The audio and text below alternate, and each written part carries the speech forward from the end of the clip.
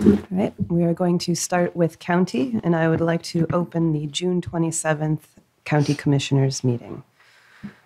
We have announcements. Just one announcement that this meeting is being video and audio recorded. Is there any public comment? Hearing none, is there any new business? Hearing none, we'll move on to the approval of minutes and warrants. I move approval. Second. All those in favor? Aye. Aye. And moving on now to official business, planning office request for execution of quitclaim deed from county to town for parcel of land on Heller's Way. Are there any questions? No? Nope. Motion to approve. Second. All those in favor? Aye. Aye. Moving on to public hearings, we have 3 different items, and they're hearings to consider the taking of permanent easements over certain lands for purposes for which public ways are used in Nantucket. You just need to open the public. Open the public. I'd like to open the public hearing for item A, which is a permanent sidewalk easement over the portion of Lot 1 lying between the face of the building at 20 Straight Wharf and sideline of Lot 20, and the portion of Lot 20 measuring about 14 feet wide and 44 feet long. Hello, Madam Chairman and Board. This is an item that has been, I think, discussed by you all for quite some time. It's included a discussion in our staff report. It's a real anomaly here where this particular area sticks out into the public way. I know that the board has had several discussions about wanting to proceed ahead with this. And like this hearing, like the others that are before you tonight, are road-related hearings. So if there are objections to this, there will need to be a second hearing. So just keep that in mind in your deliberations. I think this was intended to be the first meeting, and that there would in fact be a follow-up meeting later to have a discussion. I know the property owner is here, so I'll let you get on with that. So you just clarify what you meant by if there are objections and this is a road take, just so the folks at home and the audience understands that process. Sure. So in other eminent domain takings that are not related to road matters, for example, when we do open space takings and other things, there's not a requirement for a second hearing. Here, this is a taking related to road purposes. And again, town council is here to give you the specific sites if you need it. But basically, if there is an objection to any of these 3 takings that are coming up, so this one, Amelia Drive and Pinecrest, there is a statutory requirement for a second hearing at a later time. And that will be advertised and scheduled in consultation with town council and town administration. Thank you. Thank you. Is there any comment from the public?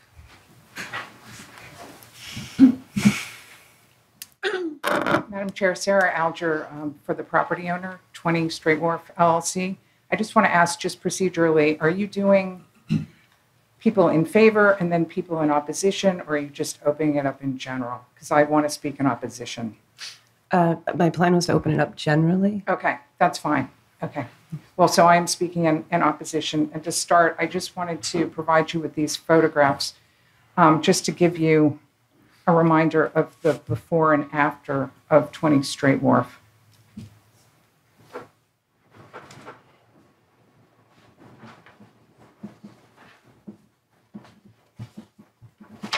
Basically, there are 2 things at work here. First, I just want to mention, the eminent domain power that you have is a very powerful tool. And you're taking someone's property rights away from them and property that they feel very strongly about. So, and the property owner has very little recourse in an eminent domain taking. Their rights really are mostly to get some sort of damage award when all is said and done. Because of that, we hope that you will use this power wisely and judiciously and in a fair manner. And secondly, and sort of tangentially, just the way that businesses seem to be being treated in town at the moment. People who come here and invest in the community, and particularly in town, seems to be slightly hostile and unwelcoming at the moment. And I'm not sure where that's coming from and why that is. And I don't think it should be the case.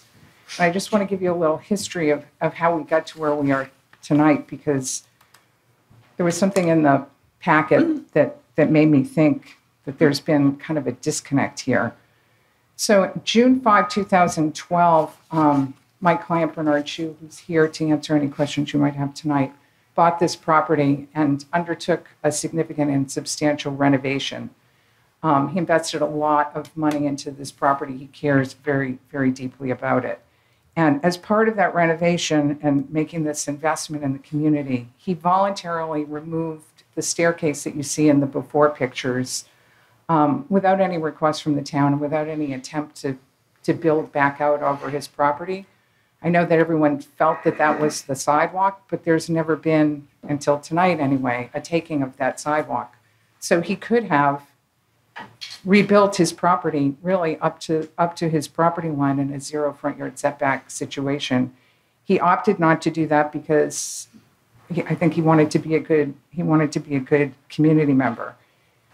There was never any sort of acknowledgement or recognition on anyone's part that he did that, which I think is kind of a missed opportunity.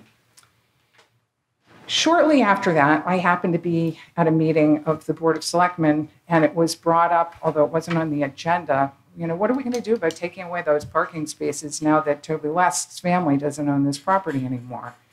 And it was quickly kind of moved over, but it made me realize, so while Mr. Lest's family owned this property, everyone was willing to let these spaces and situation with the sidewalk continue. But as soon as someone like Mr. Chu comes in, it's suddenly a different story. In December 16, 2015, at the Select Board meeting, the Select Board met in executive session, which I think is the first time that these takings, at least to my knowledge, were discussed. Nothing came of that. We were kind of wondering what was going to happen. Nothing came of that until around June 23rd, 2017, when we received a letter from the town manager. After receiving that letter, we made several attempts to get a meeting with the Board of Selectmen to discuss this.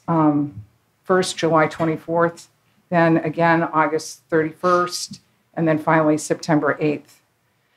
We were never able to get a meeting together, and one of the things we were told is that there was no appraisal, and therefore it was not appropriate to be meeting with us. Finally, around November 13, 2017, we were finally able to have a meeting with the town manager, the planning director, my client, and town council Vicky Marsh was on the telephone. We had a very cordial meeting. Mr. Chu indicated that he did not want to fight with the town, that he wanted to work with the town to try to come up with a solution. He proposed swapping spaces, giving up the sidewalk and the spaces here in exchange for spaces somewhere else. No other proposal was made or received. Everyone went away, and we expected to hear something back. Around December 3rd, 2017, I heard informally that the select board had met and was not interested in either working with Mr. Chu or meeting with us, and that our proposal had been unacceptable, and that there was no forthcoming proposal in response, and that we would be receiving a formal letter advising us of the results. We never received any letter. We followed up a number of times. We never had, no appraisal, no offer of compensation, or no alternate proposal. In the late winter, early spring, and I'm not sure exactly what dates this happened, Mr. Vorse was in contact again to see if Mr. Chu would voluntarily allow the sidewalk widening to proceed, because it was starting at the Easy Street end and progressing up Straight Wharf. Unfortunately, we couldn't agree to that because the sidewalk widening was widening into the parking spaces, and without some sort of resolution on the parking spaces, we couldn't allow the sidewalk widening to go forward. We didn't hear anything else until sometime around the end of May, beginning of June, when I heard from Mr. Vorse again saying that a taking would be scheduled and that we'd get notice in the mail. I guess that's the formal response from our meeting in November of 2017. That formal notice of this week's meeting was mailed on the 14th and received on the 19th. So when I open the packet and I see an indication negotiations with him, presumably Mr. Chu, were not productive, I was kind of disheartened because I thought, well, no, they weren't productive, but we tried to make them productive. We really did try to make them productive, and we got really nothing back. I think we made every effort to try to at least attempt to meet with the town and to work to find a solution. So we're here. There's still no appraisal. The only suggestion we've had coming from the town was the suggestion in the town manager's original letter almost a year ago, suggesting that he might want to voluntarily release his rights. And of course, he doesn't, but he does still want to work with you. But I do have some specific objections that I just want to make you aware of before I turn this over to him to let him talk to you about what he'd like to propose. First of all, there's no formal plan of the areas being taken. The notice that was sent references taking an easement over the portion of Lot 1 lying between the face of the building at 20 Straight Wharf and the sideline of Lot 20. But it doesn't reference a plan. And the only plan that was referenced in the notice, which was Land Court Plan 10222E, is not a plan of 20 Straight Wharf. It's a plan of adjacent properties. And where, yeah, that's the plan. And where 20 Straight Wharf is shown on that property, on that plan, there's no building depicted. I'm not aware of any record plan that shows the current building face on 20 Straight Wharf. I see in the packet that you do have a copy of the as-built plan from the building department, but that's not sufficient for a taking. It's just what it says it is. It was an as-built plan used for the purposes of getting a CO. And I don't think the taking area is dimensioned or shown in any way. The other issue with the notice is that the language in it seems to be somewhat garbled. It starts out by saying that it's a sidewalk easement, but then it references that additional land is being taken, and at the end it says for all purposes for which public roads are used on Nantucket. So it's not even really clear what land's being taken, what it's being taken for, and what land is being taken for what purpose. I'm guessing, because I kind of know what the goal is, that some of it's supposed to be sidewalk and some of it's supposed to be road, but there's absolutely no way to tell that from either the plans or the notice. The other thing that bothered me is the posted notice of this meeting seems to be insufficient, and I wondered if it might not be a violation of the open meeting law. If you look at item 1A of section 7, public hearings of the agenda that was posted, it only references a taking of permanent sidewalk easement, but it doesn't make any reference to the public roadway purpose taking, which I think is part of what is intended for where the parking spaces are, at least a portion of the parking spaces on Straight Wharf. So I think the public notice of this meeting is probably flawed. But apart from that, because you can fix all of those things, get a plan, publicly notice it properly, we can come back and do this again. I don't understand how you can be voting on something where you don't know exactly what you're taking. You don't know exactly what you're taking for what purpose. You don't have an appraisal, so you don't know what monies you're committing the county to paying. It just seems premature, and that you shouldn't take a vote at all until A, you know exactly what you're taking and why, and B, you know the potential money that you're opening the town up to having to pay as a damage award. So those are kind of the legal points. I think Mr. Chu would like to talk to you about maybe some other ideas. Thank you, Jeff. Thank you. Hi, Commissioner. I'm Bernard Chiu, spelled CHIU, for those of you who don't know. I had lived on the island for over 20 years. And when I purchased the properties, obviously, the parking is a huge part of the appeal to me. Yeah. And, I'm here tonight. I'm not here to debate or to ask you how much compensation it should be, because I don't know. But what I do know is the parking space is very valuable for the space. And it is my entire home. I come here very often. Yeah. And I want to be a good community member. Yeah. And I certainly understand, and I saw that part of the street has, the sidewalk has been enlarged. Yeah. And there's a strip that left the way it was. And that was my property. Yeah. And I think there are way we can find solution to this without going to this extreme of taking the right away from a private owner. Yeah. And I want to work with you. Yeah. And I have been saying that for the last 2 years, and I continue want to work with you. Yeah. And I think the time can go what you want, and I can keep what I want too. Right? Now you can enlarge the sidewalk, yeah, and I have no problem with that. But next to the sidewalk, there's still plenty of space for my parking, yeah, and those are my space. Yeah, let me keep them. Yeah, and if you go back to the road, you look at the rest of the road has been enlarged, and there's still plenty of parking there. And as a matter of fact, there's still legal parking for the public. So don't take the space away from me in front of my building, because I need that. Those are very important to me. And as I get older, I don't want to be driving around 2 hours in town to look for space. But those are my space. Yeah. And I can give you a sidewalk, no problem. Take it. Yeah. And I'm not even asking for compensation for that. Yeah. But please consider what's important to me, and also consider what's important to you. Yeah. And I'm happy to find happy media for everybody. And there's really no reason for us to fight here. Great. Yeah. Thank you, Mr. Thank you. Yeah.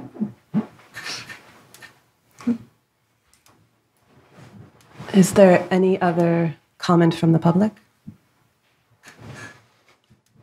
And I'm not sure, Andrew, if there's anything to clarify or response, or if that's done now or after it's closed.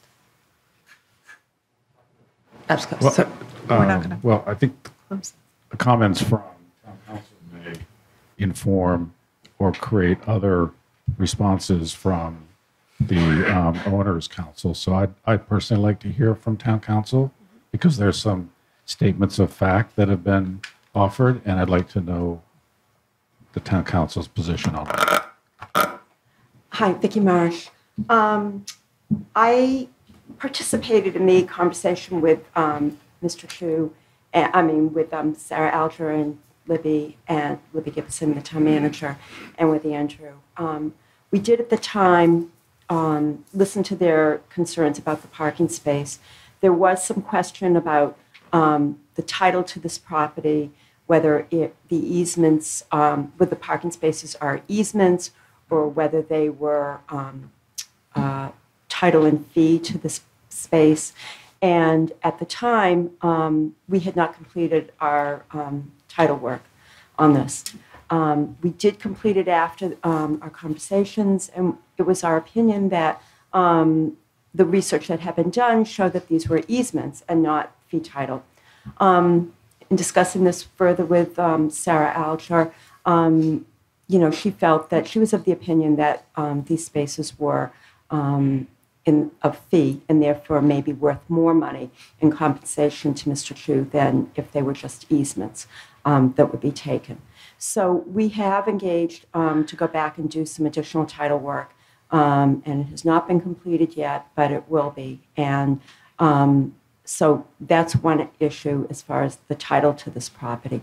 The other thing is the appraisal. Originally, the appraisal to this property was done on the basis of the fact that it was an easement. Again, we were running on the concept that the parking spaces were easements in straight wharf and not fee title. So we did receive an appraisal. I believe the town did receive an appraisal for an easement value. And then we've gone back to the appraiser subsequently, and I believe we're waiting for his report on the appraised value if it was in fee. So it's my understanding that the Director of Planning decided to proceed with this preliminary hearing to be able to see if there were any objections to this taking. I can't speak to the notice that was posted because, unfortunately, I wasn't a party to it, and I did not review the notice. But if Ms. Alger's, references to the deficiencies in the notice are correct, I certainly would be willing to take a look at it and see if her opinions are valid. And if so, we may need to repost this hearing, depending upon what I find.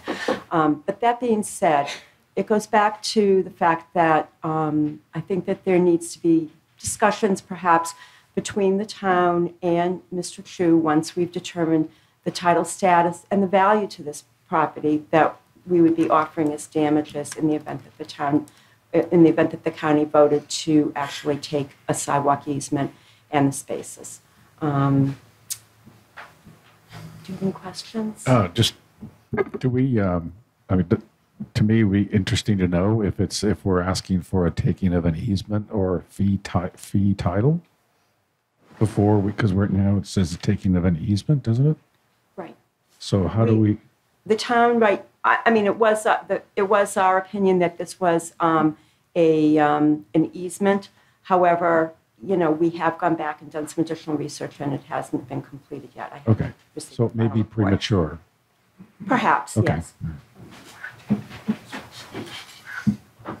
Okay, all right. So, I stand corrected, the Director of Planning said that the county intends to take what would be an easement and not the fee in the parking spaces. Okay. I have a process question. So if there's an objection, we have to do a second hearing? Correct. But if it was the open meeting law violation or wasn't clear, do we have to redo this hearing? And Correct. then go through another second hearing possibly? Correct. Okay. Thank you. We would need to repost, Okay. to conform with the requirements for the advertisement, yes. Thank you. Any more? No, thank you. Thank you. Any more comments from the public? Seeing none, I will close the public hearing. In terms of, we have to verify the open meeting law violation first. Correct. And is it then inappropriate to have any discussion now? Or? I don't think so. Okay. So is there any discussion amongst the board? Do we have the discussion if we think there's an open meeting law violation? No. So we can't. We can't. So I don't, Okay. I think we should then discuss it. Okay. Perfect. Personally. Thank you. Table it? Yeah. Do we need a motion to table or? Well, no matter what, if there was no open meeting law violation, there'll be a second hearing. So we- you don't need to table it because they Well, closed it may be a third hearing, is what we're saying. No, I know, but Yeah. you don't have to table it because you've already closed the public hearing. So a new one, no matter what. will Oh, be in terms of the, scheduled. okay. So So I guess we just take no action? take no action. Yeah. Okay. We'll verify the open meeting law violation. On to the next one. Yeah. In my notes and my apology for not responding, all that's going to be saved for later? Darn. I was going to sound really intelligent, too. Try and save it for later. I was going to try to. Okay, so moving on to B, in relation to the entire private way known as Amelia Drive, between the sideline of Old South Road to the sideline of Tacoma Way. Andrew, I'd like to open the public hearing. Thank you, Madam Chair. So on this, I think you're all familiar with this particular way, which runs between Old South Road and Tacoma Way. This has been a street that's been on the right-of-way committee's list for a number of years, as identified in the report. This, again, is intended to get any public testimony, if there is any for this, and if there are objections, which we don't have any record of at this moment, we would schedule a second hearing at a later time. In the event that there are no objections, we would like you to continue this matter so final documents would be put together. Thank you. Thank you. Is there any comment from the public? Hearing none, close before continue. No, if you're going to continue the public hearing, you have to just do it to a date certain. So the planning director should give you an idea of when it should be continued to. But we can discuss it before we. Close. You've closed the public hearing. Not yet. No. I was okay. asking. You're not going to, because you're going to continue. Okay. Yeah. All right. But did you want to? No, go ahead. So we would suggest continuing this to your September real estate meeting. Okay. Thank you. And I'd just be interested again for the public to have Andrew just kind of describe what the plan is, why we're doing this, why we think it's of benefit to the community, because I personally think it's a good idea. So. Sure. Madam Chair. Thank you, Mr. Kelly. So again, I think you're familiar with this particular area. I think this road has been in existence for some time. When it was originally approved, wasn't clear that this area, what it would be when it was finalized. It was in a mixed commercial area, the RC2 zoning district. So it wasn't clear, was it going to be residential? Was it going to be commercial? I think, as you know, it's developed out as a commercial area and is now in a commercial district. So the town, I'm sure Libby's office, other public offices have fielded complaints about this particular road for a long time. There's on-street parking that occurs. There's been blockage of the road. I think most people look at this and assume it's a public road, that it's paved, it is now a connector. So for some time, at least at discussion levels at the planning board and others, there's been, and as I said, right-of-way committee has asked that this become part of the public road network. So finally, we got to a point where one of the applicants, which was the market at the corner of Old South Road and Tacoma, as part of their special permit, they provided a $10,000,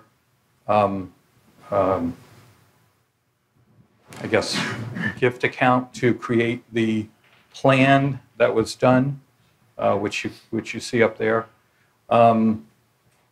And once this becomes a public road, we would be requesting that there be some forums to discuss what level of improvement or changes might occur here, whether it be, and I've heard all kinds of different opinions from many people about should it be a one-way, should it be kept as is with better striping, should there be some minor adjustments to the curb in places. So again, we have a pretty detailed plan that shows where all that is.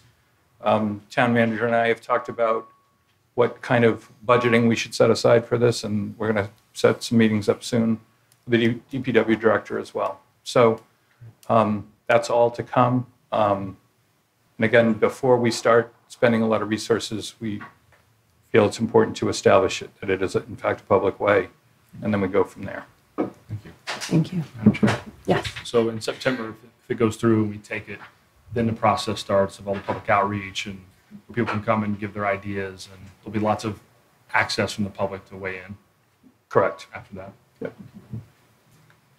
And this was part of the Six Fairgrounds overall plan. It was included as part of the overall circulation of the area as well, that this petition would come forward. Thank you. Thanks. And I think the Six Fairgrounds Agreement committed us to this, Okay. although this is the first time that we as a board have discussed it. So, So with no more public comment at the moment, we'll continue this September 26th. to September 26th. Just need a motion. So moved. Second. All those in favor? Aye. are we going to discuss anything, or are we going to wait and discuss it September. I would say wait, personally, unless you have, Okay. that's up to chair. I think if you have comments, that's a long ways away. So if there's something on top of your mind, I'd be open to discussing it now. Right. Okay. I mean, I look and I think that it's. I think we need to have on-street parking on that road, no matter what happens. I think it should be well designed. There should be traffic calming there. Otherwise, if there's no on-street parking, it'll become a raceway and a cut through. I think some of what happens there now is appropriate because it slows people down a little bit. And I think, so from a good planning perspective, I think a lot of those streets through there should be connected, not cut off. And then in situations like this, people who have sort of listened to me for a while, I think sometimes betterments are appropriate. I think a lot of these subdivisions, a lot of these things that were built out, and I pushed hard for out by the airport. So, for that whole Lover's Lane area, a lot of those subdivisions were, the streets weren't done great and they didn't last. And, and I feel bad for the neighbors, but the price of that was vested in what was done. And so I think the town, if it's going to take things, the town should be, taking them should be taking them when they're the way the town wants them. So and we'll have that discussion later. I want us to be thinking about it. I know a lot of people that are there. I've talked to them. A couple of the people that live there would love it widened slightly and the parking to stay because they need it for their businesses. And they wouldn't be, at least a couple I've talked to, wouldn't be opposed to paying $50 a month or a couple $100 a year to improve it. And so I just think we should be thinking about those type of issues as well. If we're going to fix everything, I don't know where if we're going to fix everything everywhere, I don't know where the money's going to come from. So that's just my typical discussion. Thank you. So with that, then we'll move on to item C, the internal roadways of the so-called Pinecrest Drive subdivision, including an easement. And I'd like to open the public hearing. Hello again. So this matter has come before the board, again, to have at least a discussion about the concept here. And there's not a final plan ready for your action. But it's really a necessary discussion that we need to have before additional work is committed of both staff and others that would look at this. I gave a report in your packet, and hopefully you've had a chance to look at that. This is part of a long-term discussion with area residents. It really began back in 2005 with some that are no longer there and some that are here in the room, to talk about how to deal with probably one of the weirdest and worst divisions of land. No offense to anybody on this, but there's some really strange lot patterns here that started with these 40-foot wide sections in the front that go to these sort of 10-foot strips that go and attach to the back. And that was done at the time, I think, because those lots were created through approval not required, which is a simpler process than going through an actual subdivision. And I think the trade-off, and again, I wasn't here at the time, but I think the trade-off was, in fact, an overall lower density was achieved here. If you look at the history, there was sort of a secondary nosh-up that covered parts of this land and other land to the west that never happened, because at the time there was some sewer capacity issues were in play. So anyway, the point here is the layout of the internal roadway network, which follows the existing roadways, regularizes a situation to a more, I guess, normal layout of roadways. This property is very complex because of the 10-foot strips sort of going through the whole thing. And so it's something that the individual neighbors to go through a process would be incredibly difficult and time-consuming.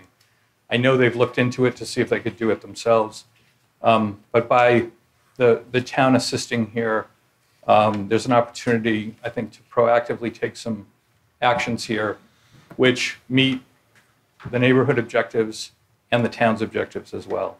And those include extending water and sewer into this area without going through individual easements from the adjoining properties, to over an overall lowering of the potential density and build out here that was allowed when the property existed in the RC2 district.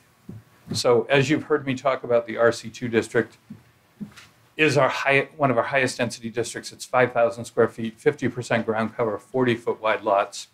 And the neighbors worked with me and the planning board last year to change the zoning for a significant portion of the interior part of this from R5 to R10. And what that did is it cut the potential ground cover in half from 50 to 25%. It doubled the lot size from 5 to 10,000. So it, through their own sort of actions, it reduced the development potential that at least existed at that time. So, and I think you'll hear from them is they like their area the way it is. They want the qualities there to continue. And the fact that they're working with us is actually very positive. So the step to lay out the roadways, again, comes with some other agreements that were laid out in the memo.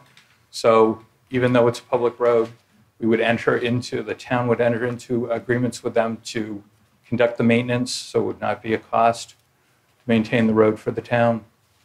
There would be development restrictions on the interior, which effectively lowered the density further to roughly R20, which is half acre. So it's gone from 1/8 acre to half acre, which is a significant reduction here. And they would, one thing I didn't include in the memo, they would pay for the legal costs because there is quite a bit of work that needs to be done, and which will involve our town council here, Vicki, to put that together, which would include the town's right to enforce the restrictions and the agreements about the roads, et cetera. So that's it in a nutshell. And if you have any questions, let me know. Great, thank you. Is there any public comment?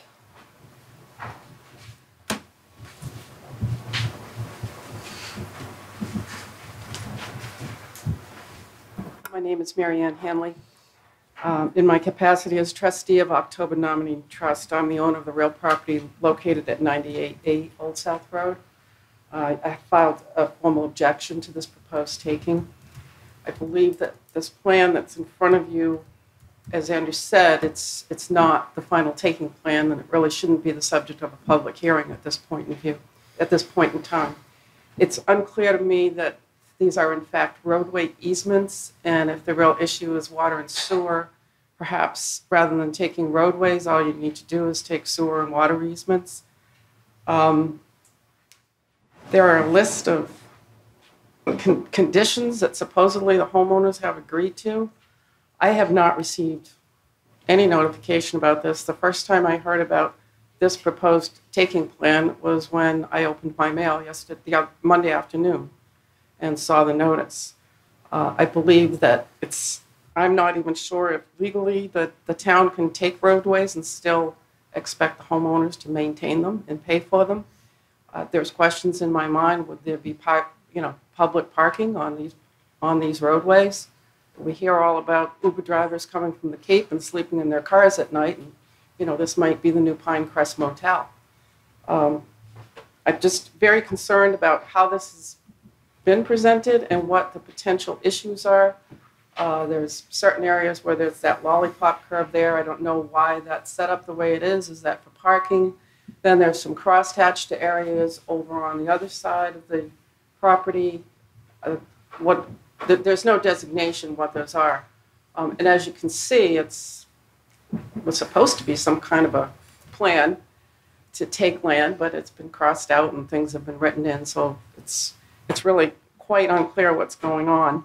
Since I have objected, this certainly will need to continue on to another hearing, and I think it would probably make sense for the homeowners to actually get together with the proponents of the project. Andrew, I'm assuming he knows who they are. I certainly haven't been contacted, and I don't have any information.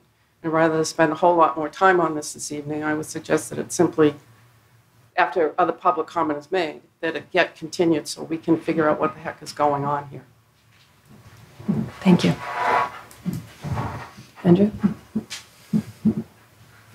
And, you know, I want to just make it clear that I've worked with a group of homeowners, and I really did think that everyone was included. So I expressed that to them today, that, you know, they appear to have missed Ms. Hanley's client. So again, this, as I said earlier, this was intended to be basically, you know, a neighborhood scale project, and you know, maybe they can, the other homeowners can talk about how unfortunately that person was missed.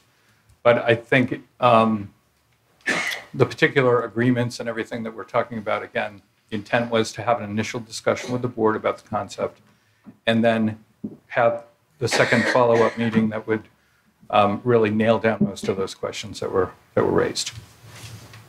Thank you. And yeah. Hi, my name is Jeff Smith, 98 Old South Road. I bought into this neighborhood about 6 years ago, and I've worked constantly with Arthur Reed and Dan Malloy to try to figure this out privately, and went into Andrew's office quite a bit. Thank you for all your time. There are quite a few members of our neighborhood, and I'm not going to say association because there is no association. It's absolutely defunct. Over the last 6 years, we haven't had any meetings. So, Marianne, you know, your client Donald, there hasn't been, this information has not been disseminated. There's probably 75% of the homeowners here have no idea. You know, I just looked at the plan, this plan yesterday for the first time. So it would be nice to have a little bit more time. I know this is going to be continued anyway, but we need to get together as an association in July or August and agree upon something and then bring it back here. But I think this is a really good step in the right direction. Thank you. Any further public comment? As there's been 2 requests to continue, as opposed to the automatic second hearing, is it more appropriate to continue? No. To close? You have objections, you have to. So we have to have it anyways. Okay, so I'll close the public hearing. Is there any discussion now? I just want to kind of try to figure out what's happening in basic terms. So if this was to go forward, all the details were worked out, and all the homeowners were happy, it would lower the amount of ground cover, but allow them to build more dwellings. Is that too simple? To I think that's a question for oversimplifying it? Taking out of RC2. Well, the fact that it already moved out of RC2 has lowered the amount of dwellings. The fact that what we're talking about here lowers the amount of dwellings even further, because there will be additional restrictions. The interior lots that you see that are significantly oversized, again, if someone was motivated to assemble those and, you know, create a subdivision of some kind, there would be more capacity within here than what we've talked about with the neighbors. So the R10 was a first step, which again cut in half the number of lots and the number of ground cover, or the amount of ground cover that could be built. The next step with the neighbors is to work with them to further refine those restrictions again, and these would be restrictions that the town enforces, not private parties, because I think as you know, many of the private deed restrictions expire after 30 years, and then you just go with the underlying zoning. So we've moved ahead in a number of other neighborhoods that I think probably most of you can remember, where deed restrictions were expiring, and we changed the zoning in advance of that. So again, this is a proactive situation, and the total number of dwelling units at the end of the day will be less. Now, the way that lots are currently structured, there's a limit to them because of the odd, the 10-foot strips and sort of the geometry of it all. But one of the lots has frontage in the back on Hinsdale Road, and it's not part of this particular group. That's already been divided under the RC2. So it's already happened, at least in one case. Others, well, that's one, Erica. Oh. That's an older one. But if you go to the far western corner at the top, that one there. So again, the rest of the group is willing to work together on the remaining properties. Thank you. Thank you. Any other comments or thoughts? My only comment is this is a busy time of year, and I don't know if this is so time sensitive. I would give it as much time as it takes for the consensus to be reached, and if that takes 3 months, I wouldn't object to that. Right. I would like to see sort of what the potential is now under this zoning versus what it will be under the other thing, just on a chart. And I want to commend Andrew, because I do think the process that you're using with the individuals and with the neighborhoods has proven to be a positive one. And I think, in this case, but I just want to make sure that we understand what the impact is. And then I will say that this kind of stuff is outlawed now. You can't, take a little piece of frontage and drag it out. What were they, pork chop subdivisions? That was the name for these back in the day. It was pork chop subdivision. And the idea of it was you had frontage on one road, and you'd bring a little line to it and go all the way out to the properties so that you could do it a little more easily. And that is no longer allowed. But you'll still see it if you look. I think it's in Nantucket some. You can still find them around.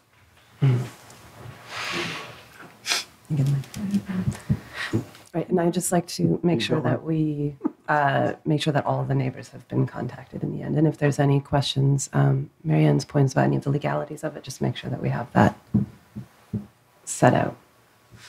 Anything else? Okay. Moving on to commissioners' reports and comments. None?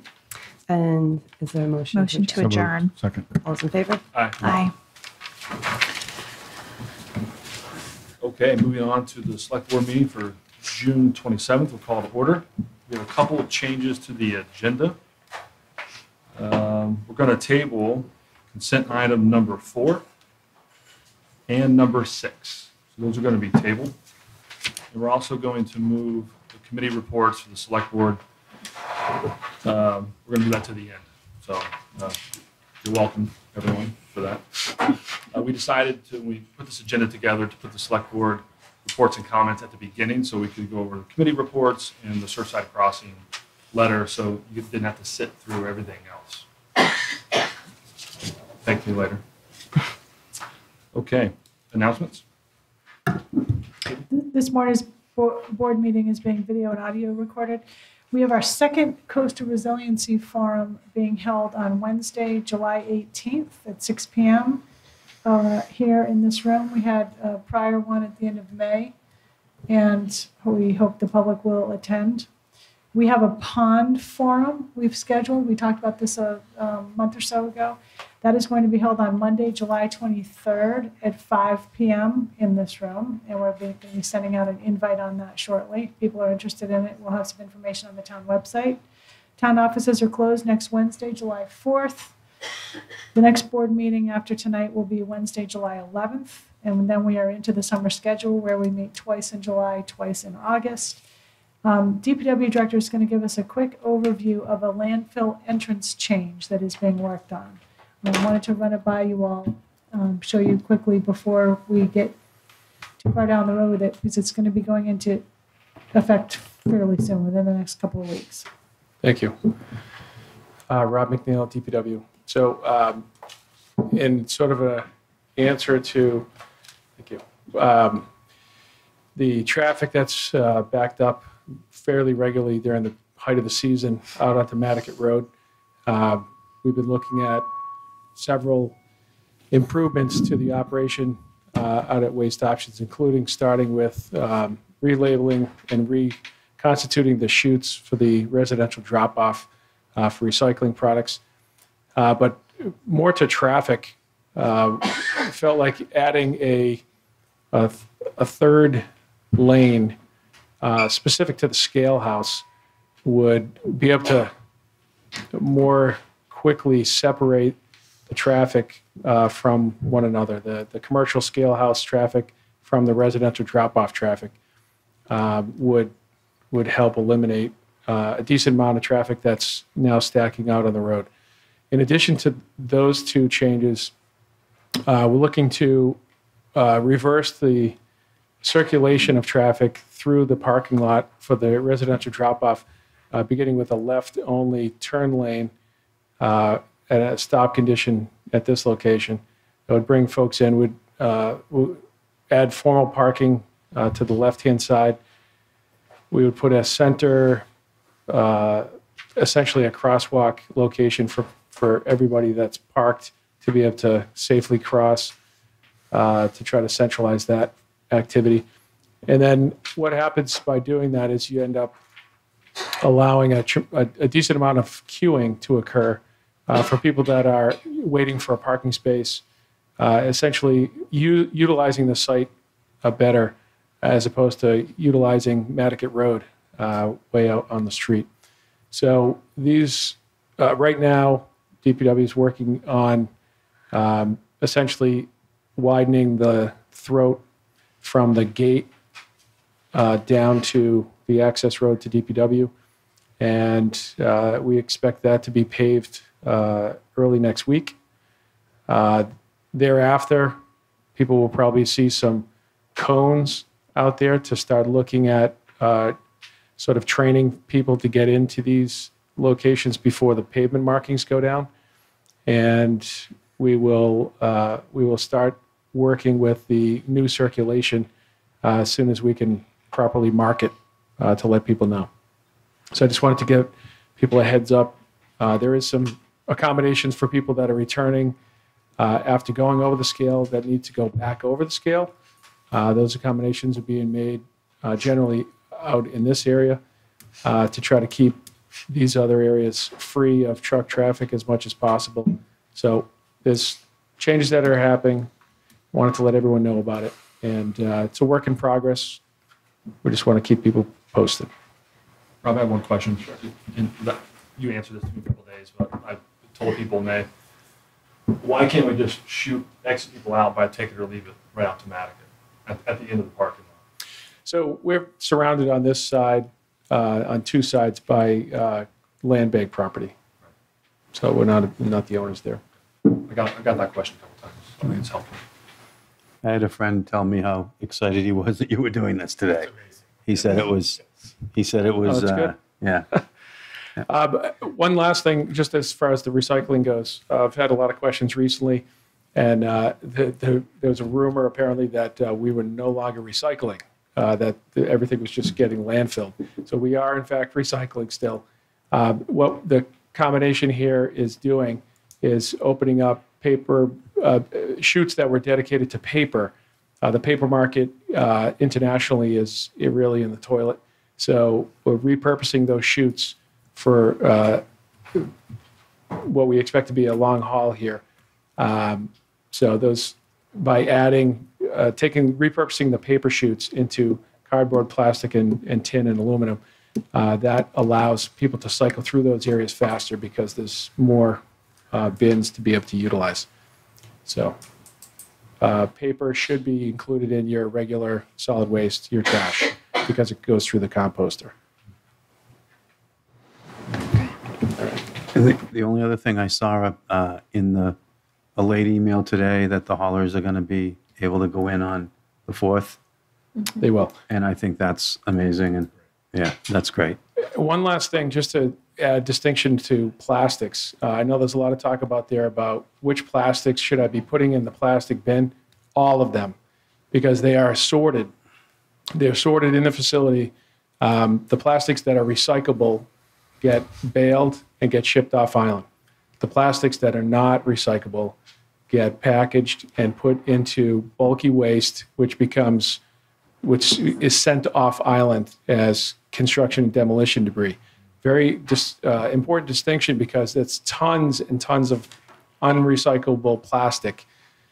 If it doesn't go into the plastics and get sorted, it goes into your general trash, it goes into the landfill. So that is not a good thing. We want to make sure all plastics in every form go into the plastic bins. What about compostable plastics? That is compostable. But And where it's not plastic, it's corn, correct? some are, some aren't, but yeah, Should be. it should You be. can also check with the manufacturer. There's also, we need to understand the composter and its abilities a little bit more.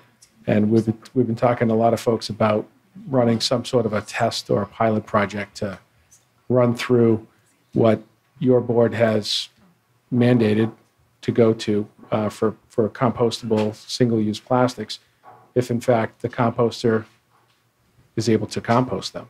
So that's something that we're hoping to shoot for in the next year. Yeah, I would love to see that. I brought a bunch of them a number of years ago for that test and was told it wasn't possible, but I think it is possible.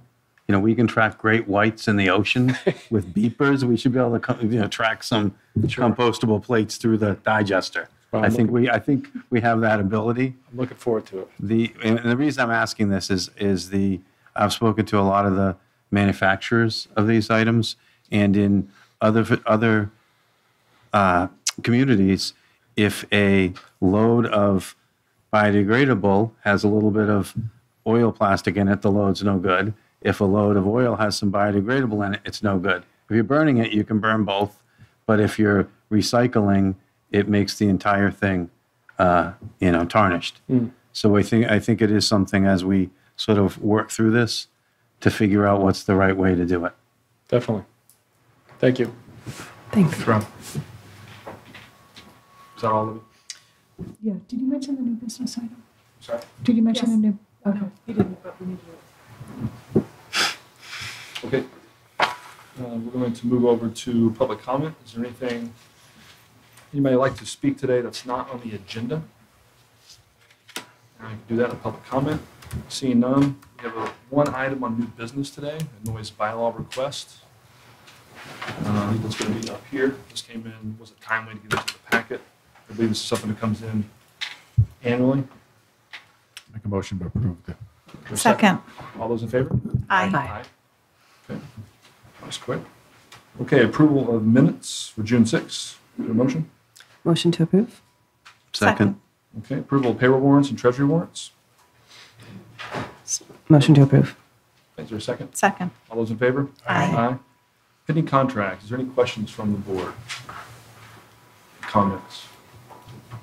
Seeing none, is there a motion?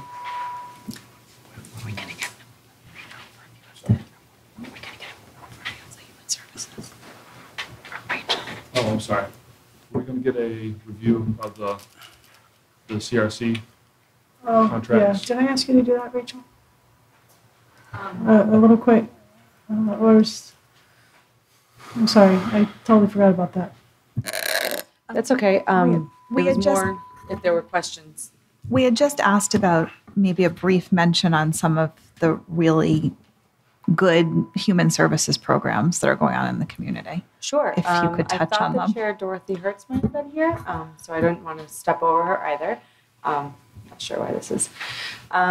This was a really good cycle. We have a really good group on the contract review committee, and they took a lot of time vetting. So a lot of the concerns and issues that we had in the past were a little bit more in-depth reviewed this cycle. We have a new protocol that went into place to help us address either late contract submissions or amendments that might have gone into play. So one that we had was the initial request was much lower, and then through the process and talking with the actual nonprofit group, was determined that they probably could have asked for more to cover some of the other programming that they were looking at, which they ended up putting an amendment in. So that was a new process for us. So we did, the board approved a new protocol, which was great. A lot of these are recurring programs that we've provided support for in the past. And there's a lot more additions that are happening. So health imperatives, for instance, we're adding a lot more programs. They're expanding. They've learned that a lot of what they're doing is not reaching the full amount that they could, not for any other reason other than staffing or not reaching out to certain populations. So they've added a lot of additional programs that they were requesting funding for. And so other than that, besides a few other expansions with their general programming, everything was kind of about the same that we normally see in the past.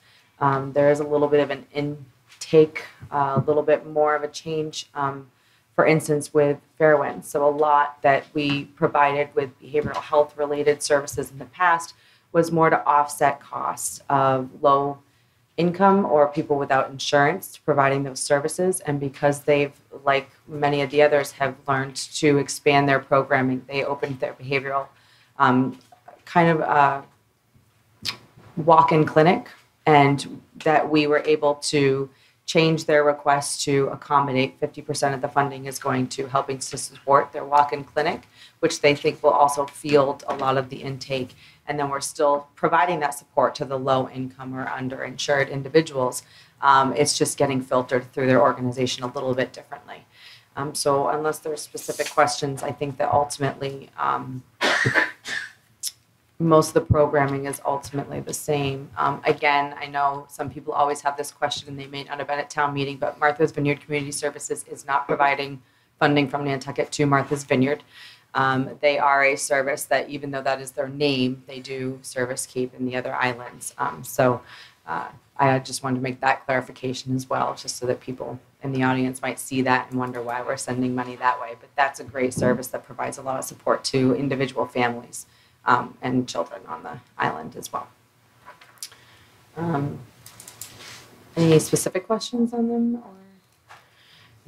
We've been really good. The other thing that we did this year is I think that understanding exactly what's been funded and making sure that it's going towards what the grant applications requested, we tightened up that process a little bit as well. So what normally happened in the past is when they provided their quarterly invoice, they gave a quarterly report.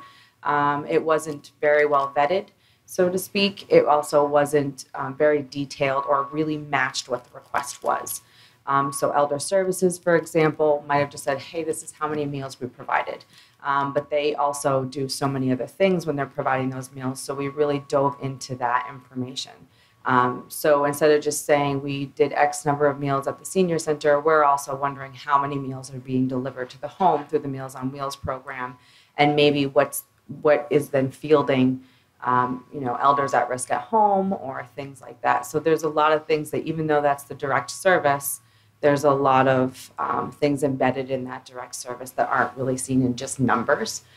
So hopefully once we get a lot of those quarterly reports that really do tie into the grant request and the grant programming, it'll help with the future years and really understanding exactly what this money is going towards. I think it's great, and hopefully we can continue to increase what we provide to them. I think we had about $485,000 in requests, so we were almost able to fully fund all the requests that we received. Great. Thank you. Thank you. Before we move off, one other comment. Page 23 is the picture of the yacht club. We're doing a license before we get an easement. And I think, I just want to I think we all thank the yacht club for working with the town and making the sidewalks possible. They're allowing us to widen the sidewalk onto their property slightly, to add a fire hydrant on their property rather than in the middle of the sidewalk.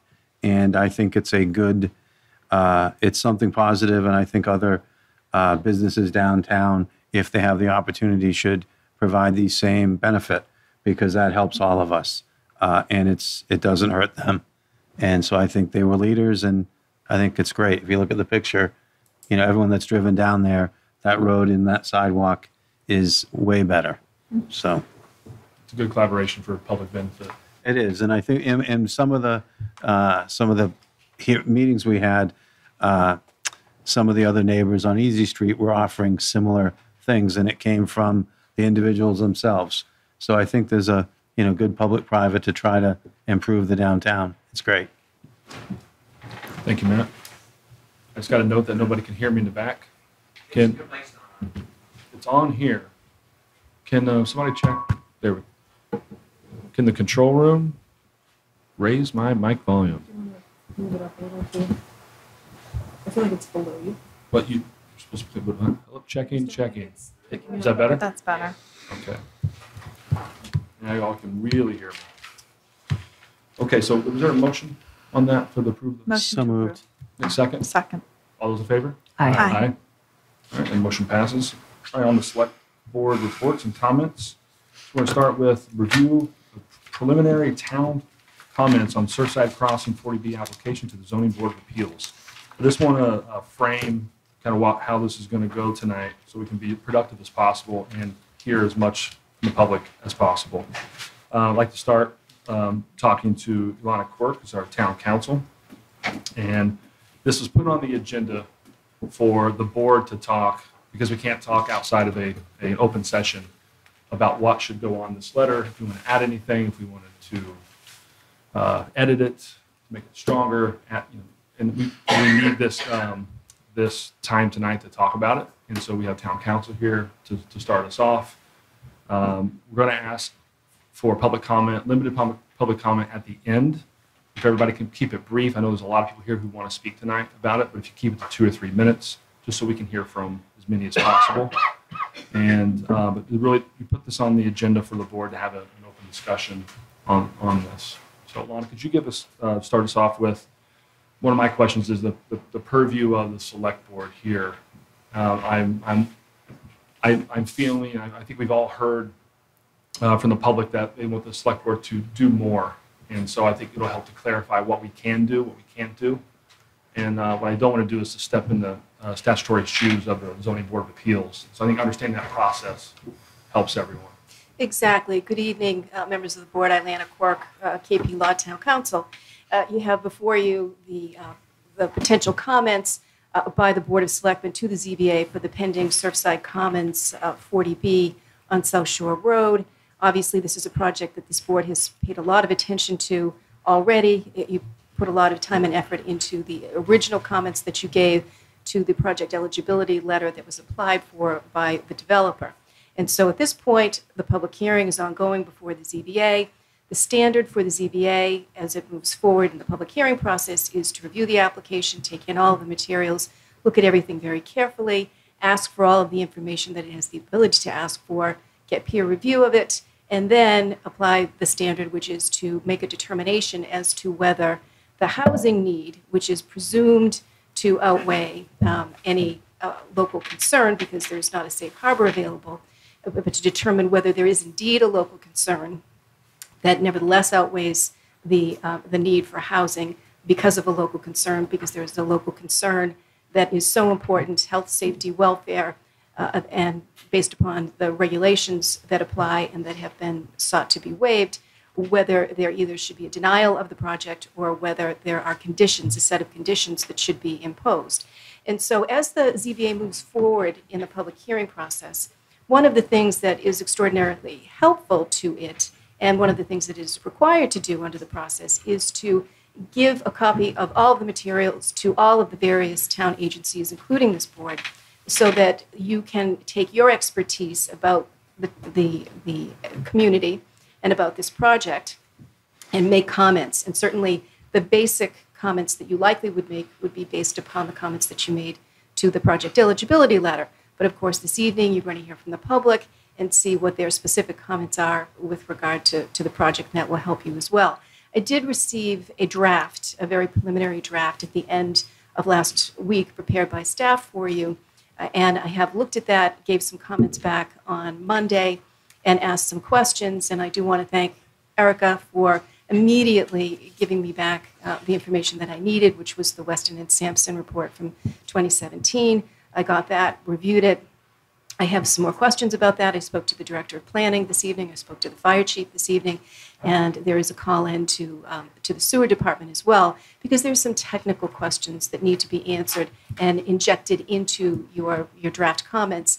And I know that there may have been a press on the part of the board to try to get the comments finished for this evening to get them to the ZBA. However, I understand that the comment period has essentially been extended. The board won't meet again, the ZBA won't meet again until July the 24th. And so the comment period now, I believe, is July the 19th, which I understand will allow you to meet one more time before this evening. So I think that the board can feel comfortable this evening hearing from the public, and certainly I will take, copious notes, to try to assist with your comment letter. But again, please know that I have seen the preliminary draft and am working on that within that parameter with regard to some of the basic issues, sewer, fire issues, and other public safety issues, water issues, conservation issues. So certainly those are all within play, but of course, very important to hear from the public, to hear their concerns. So on July 11th, that's when we can do some part of this again and finalize the letter. Is that correct? That's the idea. Okay. And we'll get some of those answers that you're in the process. Exactly. Can I, just a quick question before to Alana. You were talking about local concern. What is the standard for local concern? Well, the first thing that the board does, that the ZBA does, is to look at all of the local requirements, which are the local bylaws, regulations, and rules, and make a determination as to whether the project conforms to all of those requirements, and to see what waivers are necessary, and whether the waivers requested should be granted or not, or whether it is so important for public safety reasons, either for the future occupants of the project or for the residents of the town overall, to not grant the waiver. And it's a very high standard. The burden of proof would be on the board to show, in the event of an appeal, if they said we deny or we want to impose a condition, and the applicant came back and said, well, that would render our project uneconomic, and there was a review and there was a determination that that would be the case. The standard for proving a local concern exists that outweighs the regional need for affordable housing, that burden would be on the board.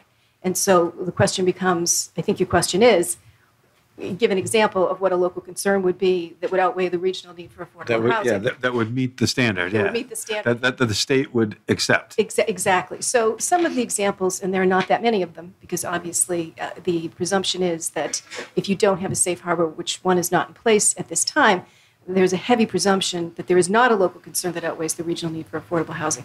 But certainly there have been a couple of cases. One, for instance, where there was a very long dead end, like more than a mile, and it was a very dense development, and ultimately it was determined that was just too long in the event that you had blockages, fire issues, which of course are always of paramount importance, were a huge concern. And so that was found to justify denying a project. Other types of concerns relate to, in the event that there is some terrible public safety issue that you just can't get there. Now, I can give you an example in the reverse of what was found not to be a local concern that outweighed the regional need for affordable housing. There was a situation where the town was able to prove that, well, this project is going to flood, and as a result of the flooding, one of the roads in will be blocked during storms, and so public safety won't be able to get in that way. And the HAC looked at that and said, that's true, it won't, but there's another way in. It will take a lot longer to get there, but you'll be able to get there. So we find that that is not a local concern that outweighs the regional need for affordable housing. So my recommendation always within this context is for the ZBA and for all the local agencies that comment on the project to look very carefully at health and safety concerns. Certainly the ability, and the fire chief has raised a number of issues, the ability to get in and to make sure that the models are satisfied, the turning models, to make sure that the heavy equipment in the event of an emergency can get in and can get around the various buildings. Those are very important concerns. And of course, parking is a concern with a heavy development like this. So, and the ZBA is certainly, very cognizant of those issues and is paying a lot of attention to those issues and has asked for peer review of all of those issues. But it is certainly extremely helpful and very important for this agency to make those comments and for the public to be heard with regard to those kinds of issues. How often in similar type of projects are parking requirements waived? And how does the state generally look upon that? I would say that the ratio of parking for the vast majority of the developments that I see, the ratio is going down, constantly going down, and that's being upheld. But it's in a different context than what I see here. This is different than what I normally see.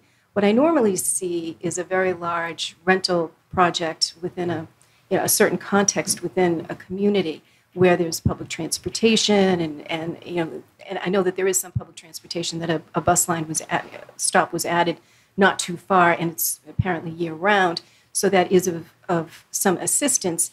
But still, this situation, given the seasonality and the other unusual and unique situations that you have here on Nantucket, need, I think, very specific peer review to make sure that this is safe for everyone. Obviously, there are a number of single-family homes that are proposed, I believe 60 of them, but I believe with only 2 parking spaces each, and some of them will have 4 and 5 or more bedrooms. And so, obviously, that's not something that I typically see. I do a lot of 40Bs, sometimes 3 a week, even 4 a week, but I can't say that I have ever seen one with 5 bedrooms, in a single family or more. And so obviously the parking issue is going to be very, of great importance. And the width of the access ways is going to be extremely important, because the concern, of course, is if there's on-street parking, what does that do, particularly in the winter months when there's snow, to make sure that there's ability to get the snow removed, to have snow areas where the snow will be taken to, or that it will be removed in an appropriate fashion when necessary. Because, of course, if you already have a narrow road and someone is parking, a number of people are parking along the road, whether they're guests and so forth, that really hampers the emergency responses. So that's something that the ZBA has been highlighting with the applicant and has asked peer review to highlight. But again, always an important thing for an agency such as this one and for the public to make those comments as well. I have not seen a situation where a direct challenge has been made only on the issue of parking. If it were simply parking, it would be difficult to deny a project. But here, certainly a condition that the roadway be of a certain width and so forth, those certainly would be conditions that the ZBA would be, within its purview to consider. And helpful for it to do so with, certainly with the urging and the advice of this board and of the comments from the public. Ellen, I have one question. If you have seen a situation like this where environmental concerns have been significant enough to have an impact as a local concern, particularly because this is in a wellhead protection zone and a watershed. The wellhead protection issue is a critical one, obviously, for this project, and it is beyond really the realm of the overall environmental picture, because there are state permits that would be required for that, and so, of course, those would have to be satisfied. But the wellhead issue is of great concern, and the ZBA has focused on that as well, and is looking for very specific peer review on that. Obviously, the impervious surface requirement is normally, I think it's 15%, but they're looking for over 50%, 48%, I think, overall, and for the condo project, it's over 50%. So, a huge concern, obviously, and that is something that the ZBA is focusing very heavily on. But again, within your comments, very important for that to be focused on and to be presented to them. Any other questions? Yeah, one other, I guess, is we've delineated the island into town and country, and we're trying to put density around commercial nodes and not put density out in the countryside. We don't always follow that at town meeting, but that's sort of the goal. How strongly does the state view, if we look and say this is all car dependent trips, this is not near services, et cetera, do they look at that like new urban principles that they're pushing, or do they not look at that? Yeah, I would say that you go back to the standard, and that the burden of proof is on the town to show that that's a local concern that outweighs the regional need for affordable housing. With that heavy presumption there, I think that that's certainly a case that can be presented, but I would be concerned, particularly if it has been honored at times in the breach. Certainly if there were a master plan that had been, precisely followed, and there were specific aspects to it, that would be, one argument that you could make.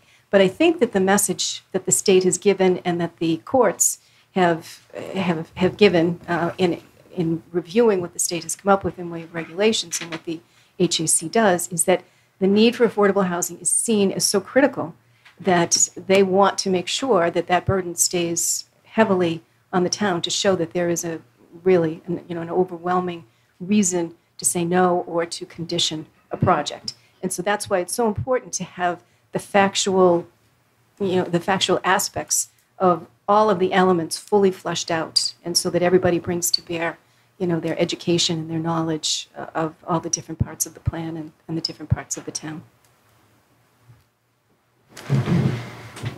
Any comments? Something that you want to see in the letter or edit? There's one thing that I wanted to talk about a little bit that's not in the letter, and that's I think that this would be somewhat unique to Nantucket, so maybe it hasn't been seen before. But I do know that the Cape does some limiting on this in terms of limiting the market rate pieces of this project in terms of summer rentals. Oh, yes, the affordables, absolutely. No, not the affordables. Okay, because the affordables obviously would be, as part of the regulatory agreement, they will be restricted. Those would be year-round. And I have seen Nantucket restrictions, residents, particularly on rental projects. Here it's all ownership. I have seen and would not have a problem recommending a condition that if there is a rental of a unit that of a market rate unit, that it would need to be on a yearly basis, as opposed to a weekly basis. Certainly, I've given that advice throughout the Cape, Wellfleet, Eastham, and I believe that has not been challenged. Okay. Is that something you'd like to explore to put into the letter? I think it's something that the ZBA should consider because getting into a situation where there are many pieces of the property doing weekly turnovers creates a whole nother layer of traffic and activity. Understood.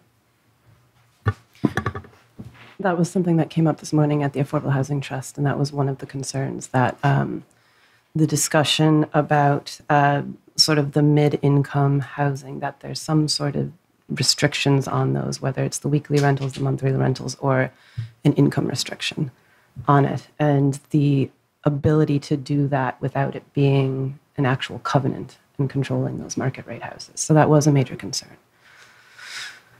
I just want to say that, I think that this letter, the wording needs to, at least from my point of view, it needs to indicate how for or against we are on this project. I found the wording to be a little bit soft, and I personally want the ZBA to know that I am adamantly opposed to this as it is with the density. And I think that it's appallingly abusive to the land and to the community on the whole with this kind of density and to the neighborhood. So that's not the kind of wording to go into a letter, but that's the scale of my, of how much I dislike this project. And I think that 50% ground cover, impervious surface in a wellhead protection zone should be illegal, because that's protecting our water quality, our drinking water, and our pond water. So I really think this, to me, none of this would be negotiable without some kind of decrease in density. So. And I do think I've had a long discussion. There's been a lot of discussion about 40Bs and changing them, and we've heard that they're not changing, so we have to work within the bounds. And I think we've seen how 40Bs can be used for good projects. And I think, to me, and I made this comment earlier at the Affordable Housing Trust, to me, this is a sledgehammer 40B, and I think it's totally inappropriate for this neighborhood. So that's what I'd like to see explained in the letter or translated into appropriate language. And how do we, is that just, you get direction to? Yeah. To town? For me to tighten up the wording in a way that is more, it's not wishy-washy. It's not maybe if, it would be nice, or should. I still think it wherever possible, it should be musts on some of these, some of the comments were shoulds and mostly shoulds. And I think it should be must wherever possible. Is this one of those areas, I guess a question for or us or Ilana, where we've really put our foot down on this? And could it be too far and the state throws it out because we use the wellhead to, just saying what Rita explained? Well, when the ZBA looks at this and makes a determination as to whether to deny, grant with conditions, it will look at the peer review results that it gets from the experts. And so in particular, on this issue, there would be a need and I'm sure a focus for the ZBA to look at the wellhead protection issue and what the expert peer review consultants come back and say, what is the harm? Because again, while that's an important interest, and I actually have one pending right now where there was a denial based upon protection of water quality issues. We'll see where that goes.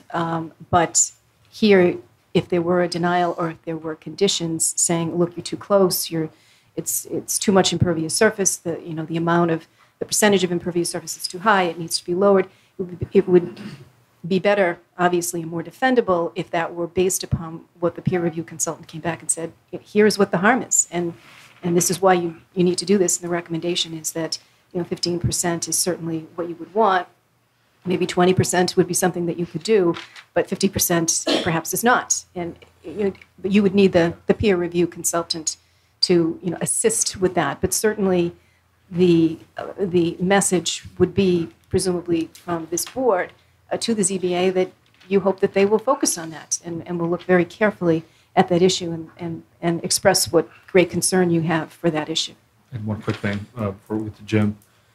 Where in the process would it be, if it was going to be reduced from 152 homes or the ground cover, does that happen if it only gets denied, or could that happen from now until the end? It's a great question, and the way that works is that there is almost a dance provided for under the rules, and the way that it works is that the developer comes in, makes the presentation, the board listens, has peer review, and then the board makes comments and says, look, this is what we want to see. And we've looked at your waivers and we have concerns about the setback waivers, whatever they might be. And so we really don't want to give these setback waivers. We really want to see this kind of separation, additional separation between these buildings that you're proposing in larger lots and so forth, and less impervious surface. And then the developer has the opportunity to come back and say, well, you've asked us for a menu of items, and you've asked us for 10 things. We can do 3 of them. The other 7 we can't and we won't. And those 7, we say, will render our project uneconomic. Once that happens, the music changes, and then the ZBA has the opportunity then to say, all right, you say that these conditions will render the project uneconomic. We, as a board, have the right to ask you to give us a pro forma to show us how these conditions would render your project uneconomic. And what that involves is an analysis by the developer to come back with the original pro forma that was given to the subsidizing agency that formed the basis of the project eligibility letter, and then a new pro forma that shows how the profitability of the project would change based upon these additional conditions. And then the board, the ZBA, when it gets that information, it then has the opportunity to have that peer reviewed by an economic consultant who is familiar with how these things are valued. And that consultant would look at the information and come back with a report saying, yes, this would render the project uneconomic, or no, it wouldn't. In the event that the answer is no, it wouldn't, then the ZBA has the opportunity to just impose all those conditions. Because if it doesn't render the project uneconomic, they can impose those conditions. If it does, then the ZBA goes back to that heavy burden to show that the conditions that it's trying to impose, let's say it's lowering of height, increasing the setbacks, whatever it might be, which in turn would reduce the density. They would say, well, we want to do this anyway because we think that there is a local concern here that outweighs the regional need for affordable housing. That's how that would work. Jim? We've already written one letter to the state as part of that application process. I think a lot of what we've said will probably add to this letter, but it's still a letter. And while I don't want to in any way overstep the boundaries of the ZBA, I think the select boards, I think, trying to struggle with what the role of the select board can be, and I'm wondering if there's something more we can do than just send a letter. I've heard that, I've heard board members raise the issue of impervious surfaces, of parking, of density, and I know there's a agenda item on here to do a traffic study. And we've talked about peer review, and I'm wondering if there's some other kind of model where right now I wouldn't be expert enough to give advice to the CBA on, what density might be better for impervious surfaces, whether it's 50% or something. But I think that's something that we should be able to, we might want to consider to be able to do. So maybe we get our own peer review. Maybe we, have some other folks to advise us on how to give some guidance to the ZBA. So I'm just struggling with how to do more than just, if anything, just sending a letter. So I put that out as a comment and something for us to discuss.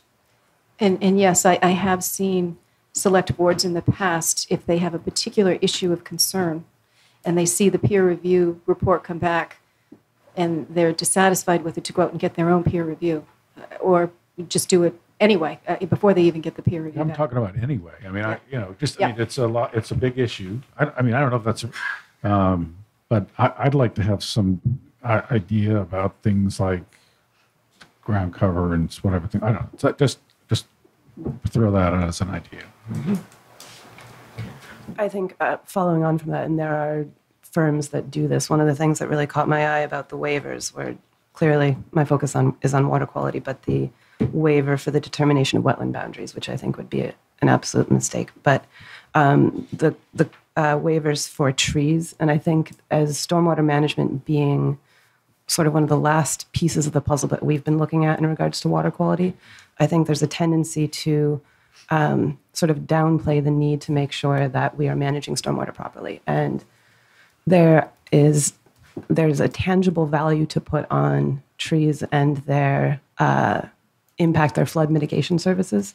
So when a site gets clear cut and then the trees don't get replaced, you increase the opportunities for flooding. And I think those are the kind of things that I would like to know if, specific to the context of this project, if that was a peer review of some sort, where's that balance between needing to make sure that we're not increasing flooding and clear cutting a site? So and that, what you just said, may not be part of the peer review that the ZBA is doing. I don't know. Right. So, but if we are passionate about some element of that as a board, then maybe we get our own consultants to take a look at it. Yeah. Question on time frame. If we wanted to do more studies of our own, do we have enough time? You have enough time at this point. Okay. Certainly it's 180 days from the date that the public hearing opens by the ZBA for the public hearing to be finished. However, the process often is extended beyond that time frame.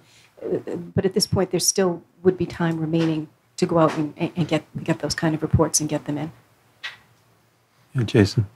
Yeah, just one thing that kind of struck me, I'm just thinking about it. You talked earlier about they typically don't see 5-bedroom market homes inside of a development like this. If the goal of this project is to improve the amount of affordable housing on Nantucket, then I would contend that this won't improve it, because the houses that are being built, the 75% that will be market, are going to require landscaping and cleaning and everything else. And those, the people that are going to need to do those jobs, I think it's 4 or 5 per dwelling, are going to get eaten up by the housing that we are being provided. So we're actually getting behind. And I think that's a sort of a unique Nantucket factor that I think should be approached somehow. And I also think but it also gives us opportunities. I mean, I think that but from the harm point, I do think it really isn't going to help us if you look at some of the other, so look at Beach Plum. I have friends that are coming and they're renting for the summer, and they're going to they're going to an Airbnb in Beach Plum Village on one of the market units. so that, people are going to invest here. And this is where, it's going to be a nice subdivision. It'll be dense if it's built like it is, it's going to be really dense. But the houses are going to be nice and Airbnb. It's going to look great online. And so I think we're going to have more demand in there for certain dwellings than the state is used to. And so how do we address that sort of thing? So long as they meet their 25% affordability, your hands in that respect are tied. And this is a complaint that I hear all the time, obviously, because if you have a 25% requirement, and you go and you build 100 units and you do 25 of them, 25% is as affordable, well, the 100 units that you're creating creates a need for 10 new affordables. So you're only gaining 15. So it's really, a very slow progress. And that is as it is. But I think because of the demand for the units that'll be built, I think we're going to be not even just 10. I think we might be equal or negative. I think we're going behind. If you actually did the analysis of what, in these, and I think it would be different than the rest of the state. The other thing, I do think there's an opportunity because the economics and how much some of the market rate can be sold for, I think there is an opportunity to get more tiers of affordability. And I think that these, I think rather than, so I look at it and say there could be more tiers of affordability, there could be less density, we could get rid of the, and this goes into the realm of we should be asked, should this board be asking, before I tell you what I think, should this board be asking for what we want to see? Is that appropriate? It's certainly appropriate, and I can assure you that the ZBA is ahead of the game on that and has certainly said that to the developer already. The big concern that I usually hear, and I'm hearing on this project as well, is the need for affordability at 120% to anywhere between 120% and 150% of the area median income. It's just a huge concern. And so I know that in particular, the ZBA chair has been very pointed with the applicant about this issue and looking for a restriction. The developer has stated over and over again, I assume in very good faith, saying that there is a concern on the developer side for that and that they intend to meet that requirement. And then, of course, the chair, without any prompting from me, immediately said, well, but if it isn't restricted, even if you sell it to someone within, that ambit, within 120 to the 150% of AMI, if it's not restricted, it can be turned around and a windfall achieved, and then it's no longer serving that purpose. So I can assure you that the ZBA is very focused on that issue and doing what it can to speak with the applicant and to try to promote that concept. But again, including that in your letter and communicating that, I think is very appropriate. To ask that be considered and promoted. I think that's very important. Any other comments or questions right now for Alana or for us? Will we come back after we hear public comment? Okay. I want to reiterate some of the points that are most important. Okay, so I'd like to have some, is anybody here to talk about this, about the letter, anything they'd like to see in it more or edit it? Can we come over to this microphone? That way if if there's any questions, staff can be at that microphone, if that's okay. Anybody here like to talk about this agenda item? Okay, anything with the board? I'll say something. Okay. Edward Toole, the ZBA chairman. I just want to talk briefly about what Jim brought up about whether the Board of Selectmen wants to do more work in terms of giving the ZBA not more ammunition, but more information in terms of some of these technical items, because we're not experts either. We don't know anything about the wellhead recharge area. We need help with that kind of thing.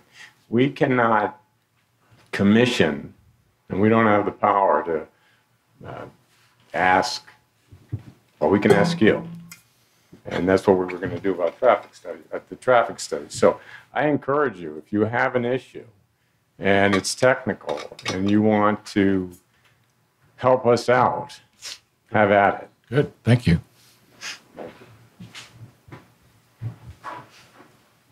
Well, that's a progress, I think. Thank you. State your name. Hi, David Iverson. I live on South Shore Road. I just want to thank the board here for giving us the very serious review it needs, as well with Ed and the ZBA. I think most people truly appreciate that this is beyond anything we've ever seen built here. It's in a very already densely populated place with 40Bs. I mean, within 2 miles, I think almost every 40B on this island exists. And how fair is that? Talk a lot about health. Is it good for the health of the community? How about the health and the welfare of the people that live in that area? I mean, I think that really needs to be looked at beyond the traffic. The wellhead is, of course, a huge concern, but all of us that live in this Surfside area, all of a sudden, is just every 40B is being dumped there. And how fair is that to us as the residents, the quality of our life, and the welfare, our well-being. So I think that really is a very important thing that should be looked at. But even beyond that, in the bigger picture, there needs to be something done about the 40Bs in general with the 25% rule on this island. I feel strongly that it doesn't work. We don't have the space. And as everyone's noted, at the 25%, we're not gaining on our shy. We're not going to ever make it, yet we continue to destroy precious, fragile property around the island. And as the sewer district grows, more properties become at risk for this. So I really urge you guys to really take a closer look. And I think that most everyone on this island would really appreciate a much stronger letter from this board opposing this. Thank you. Thank you.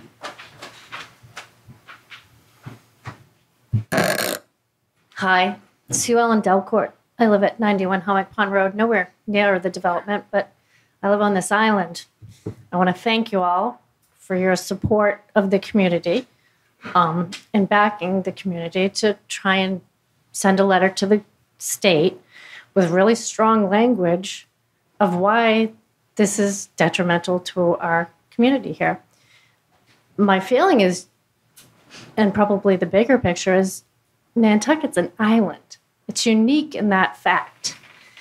We have limited resources on this island, being water, sewer, trash removal.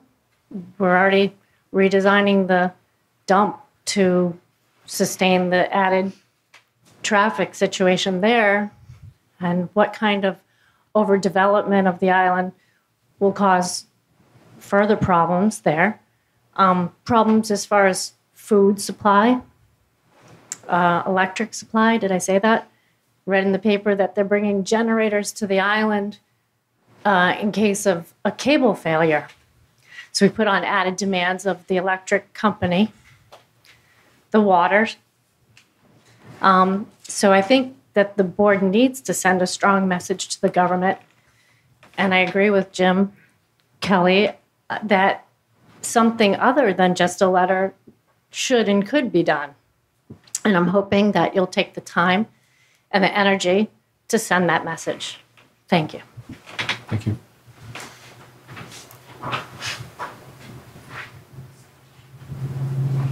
Hi, Diane Cabral, 8 South Shore Road. I just want to thank you all and thank the ZBA.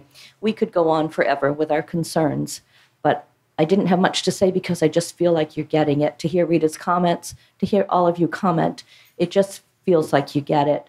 And we're really grateful for that. My big issue is safety. I say it all the time. We have one way out. South Shore is a dead-end road. So when all these people come out, instead of going, they could go to the right to the sewer treatment plant, but I think that most of them will take a left to the one stop sign that we have. And I invite everybody to come by and see what an extra over 300 cars are going to do. It's just not safe. If there's a fire or an accident, we're in big trouble. And I just am grateful for all of you. I worry about our wells. I'm right across the street from that. And we have the pond. I'm not against 40Bs. My family has benefited from them. I welcome Satcham's Path, Abrams Quarry, love it. But this one is just over the top. And thank you for all your time and effort. Thank you.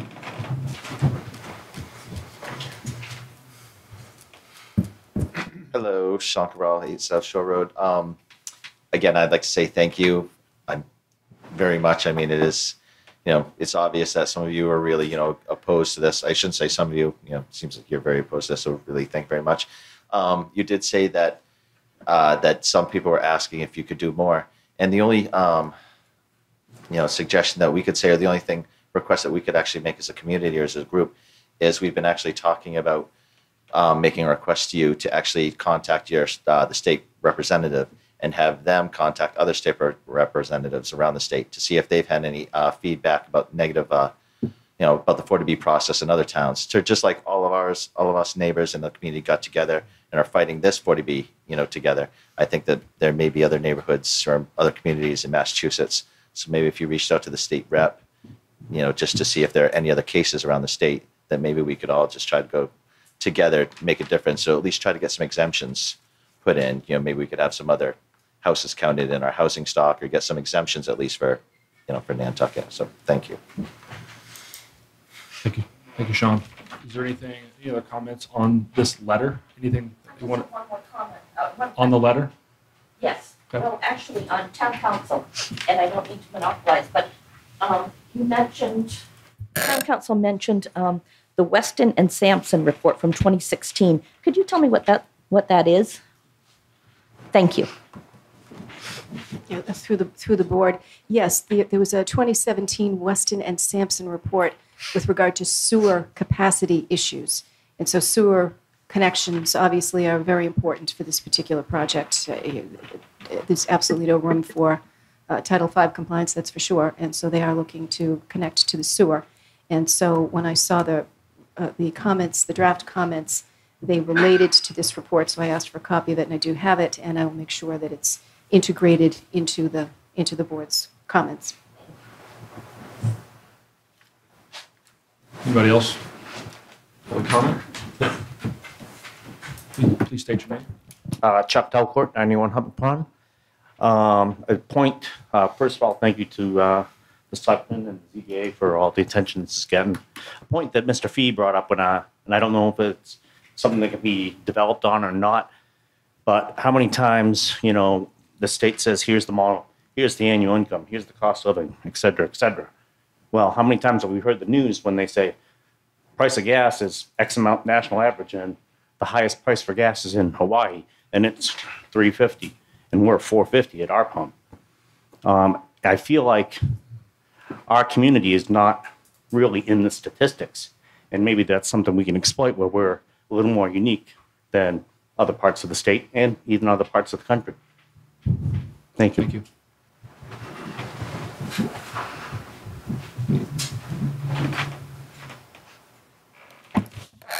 Hi, I'm Georgia Raisman, Low Beach Road in Sconset, far away from this issue, from physically. In terms of, I don't know if these comments are supposed to be limited to this letter, and unfortunately, so it may be irrelevant, but I think it would be helpful to hear officially from the fire department rather than unofficially, as I think the Zoning Board of Appeals has heard, about the public safety issue. I think whether access is really going to be a major issue would be important to me if I were living there. As somebody pointed out, this is a community that cannot rely on nearby communities for additional fire access. We can't call on people 20 miles away or 5 miles away to bring additional firemen in. And to be able to get them in there in the numbers that are required in the case of any kind of serious emergency, I think would be a really important issue. I think the wellhead and the aquifer, the sole source aquifer, is an irrevocably important issue and ought to be addressed maybe on the basis of some sort of scientific study, if possible. And then finally, I think generally it would be really helpful to have the town consider seriously lobbying on a state level for some kind of amendment to 40B as it applies to Nantucket. I don't think we should try to say we should be exempt but I think it would be helpful if there could be some sort of amendment where either the time available to us to qualify for 25%, or whether it should be 25% or less, or whether we should be addressing the issue in a different way, whether we should be given credit for addressing it in a different way. I think all of those things should be taken up on the state level because of our unique situation, both for public safety issues and for the aquifer issues, for the issues of waste disposal and the other things that have been addressed tonight. I think all of those require some kind of lobbying on our part, and I don't see any reason why it shouldn't be successful. We and Martha's Vineyard occupy a unique geographical position, and that should be enough to start the discussion on the state level. Thank you. Thank you, Georgia.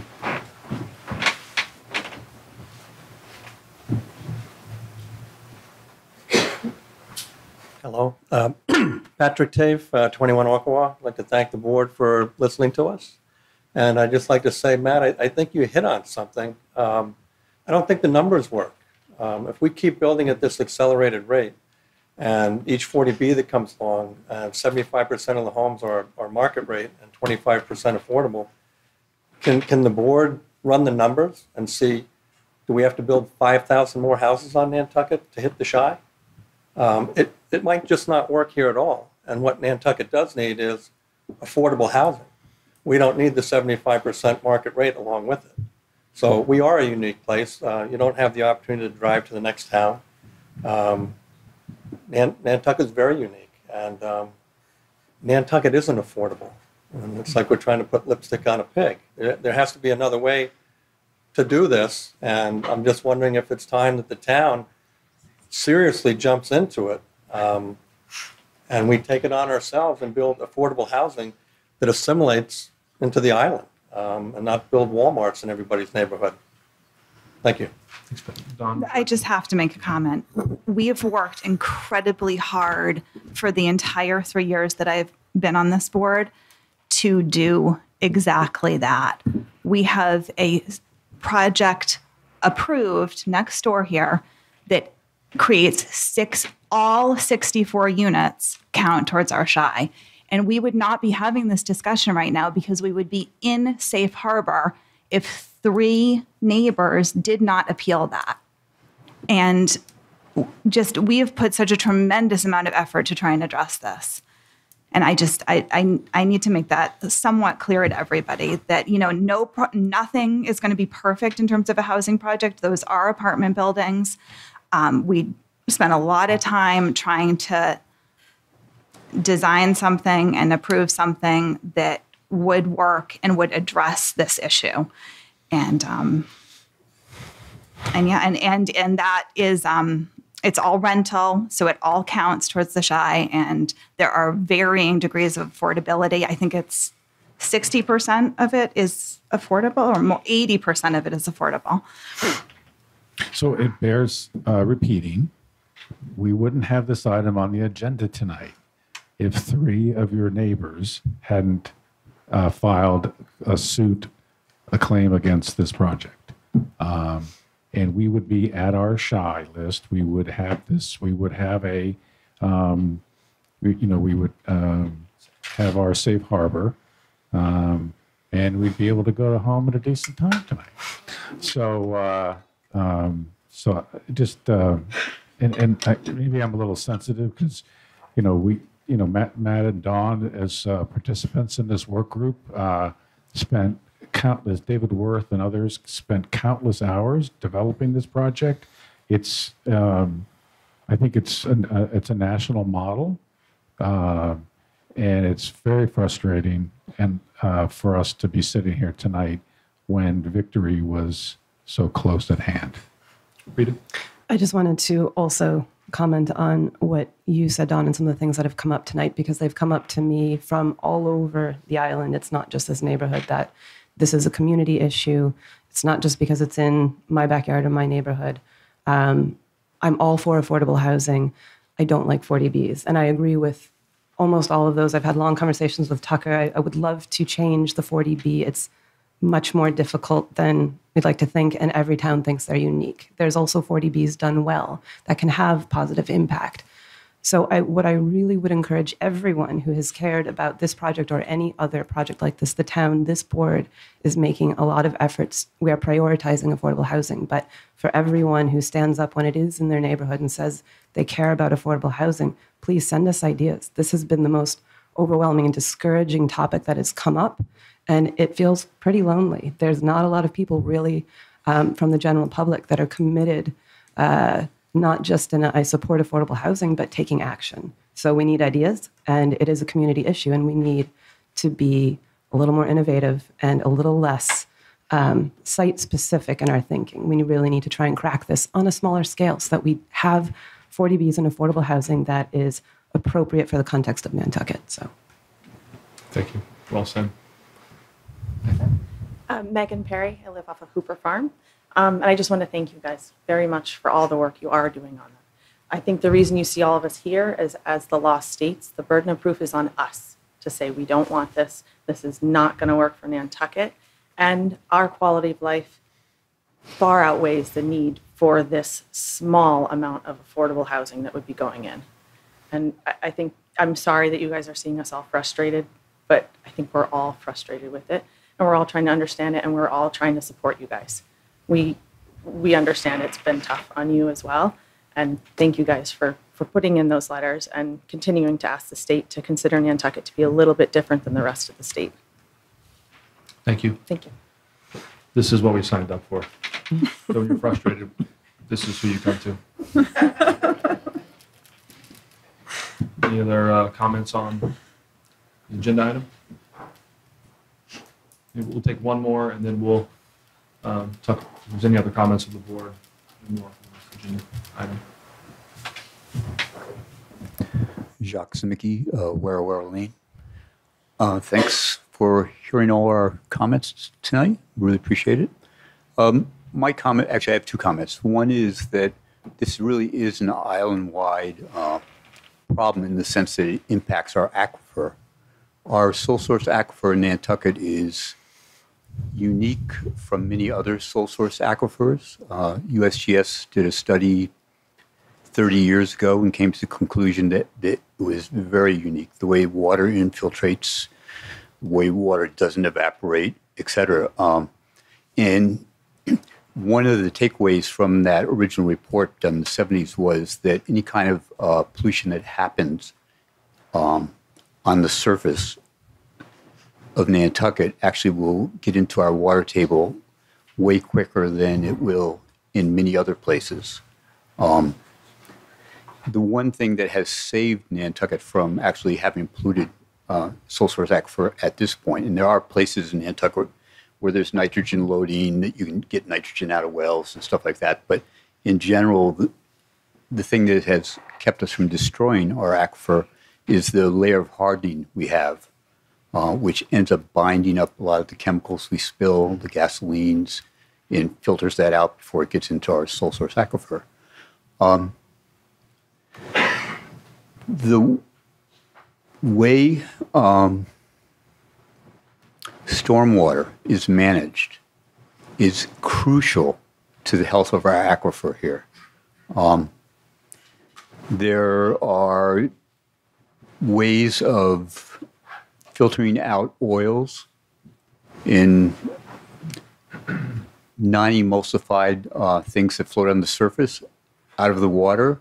That we might hear someone talk about storm scepter systems or similar type systems that are actually in use in Nantucket. These systems need to be maintained very regularly. A lot of states regulate the way they're maintained. Nantucket has no regulations how they're maintained. We don't even have anybody on the island that can maintain them because it requires being able to pump the oil out with a small hose, and no one has a truck with a small hose. And the sediment that gets into these things has to be sent, if you could pump it out, would have to be sent off island because our landfill wouldn't take it. So one of the questions that I would like to answer, and I think it's great that you guys are thinking about maybe hiring some outside experts, but it'd be really great to have somebody come in and look at our sole source aquifer and how these systems work or don't work in regards to sole source aquifers. I mean, the storm scepter system, and I don't really want to get too technical, but the storm scepter system really takes out oil, which is, you don't want oil and gas in your groundwater. But nowadays, turpentines, or what we call turpentines, are water soluble, so they just go right through the system. There are the EPA found that there are 97 out of 127 chemicals of concern that are found in stormwater. And most of those chemicals are just going to bypass the systems that are currently in place. And it's a huge load with that impervious surface of 48% or 54% or whatever it is. That's a really huge load to be putting into an aquifer. And what happens is the aquifer is sort of a bubble, but you actually, the way you load it in a concentrated area is that you actually, it's like taking a hypodermic and injecting pollutants or whatever comes through that system into the aquifer at that point. John, if I can stop you there. Yep. I think what you're saying is we need stormwater management study. Yes, we on do. This. Yep. And then actually just one other thing specifically on your letter, the snow. Snow should not be piled on where the drainage tiles for the wastewater. Because what happens is you've already punched a hole through the hardening and you put something, there's a pollutant source on top of that, and it just actually will go into the groundwater much quicker, as opposed to being hauled off site or plowed to the side of the road with sufficient area to dispose of it there. Thank you. Thank you. Any comments or thoughts? Summarizing. I have a question. I don't know if anybody has done this calculation yet. If there was a parking space provided for each bedroom in this project, how much would it decrease the density?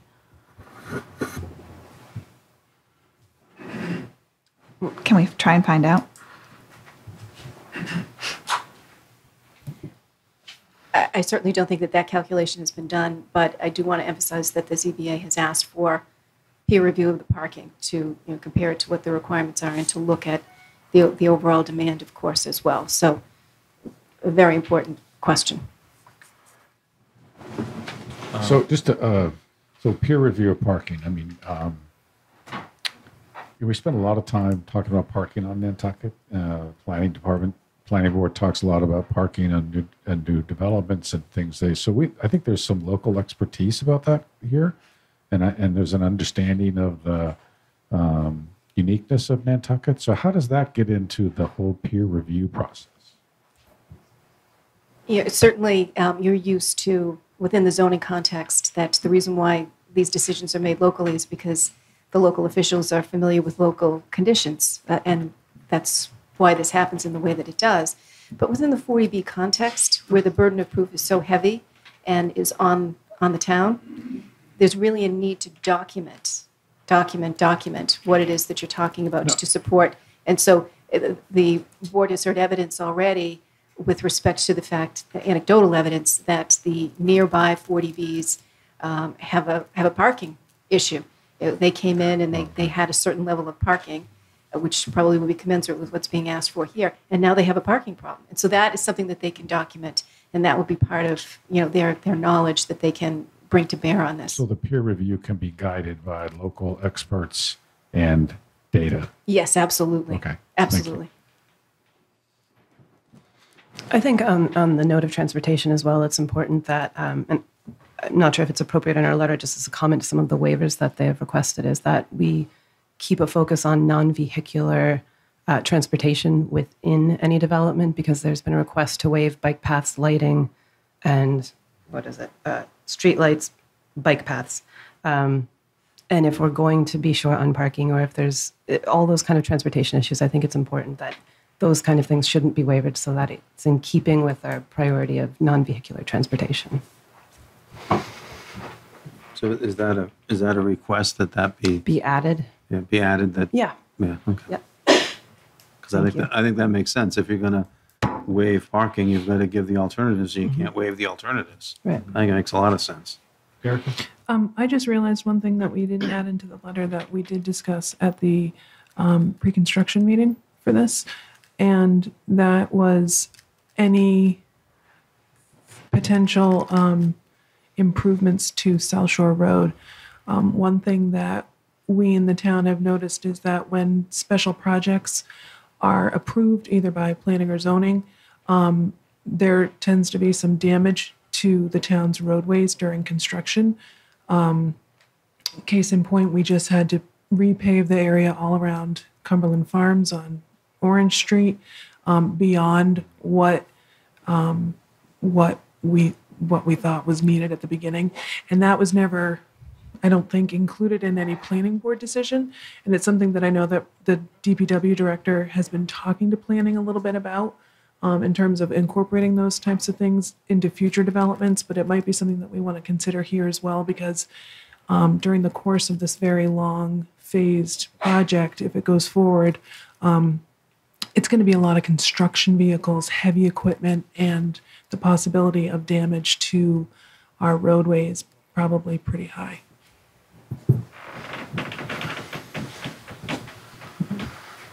Libby, do you have everything kind of summarize the direction of what we're asking or want to explore?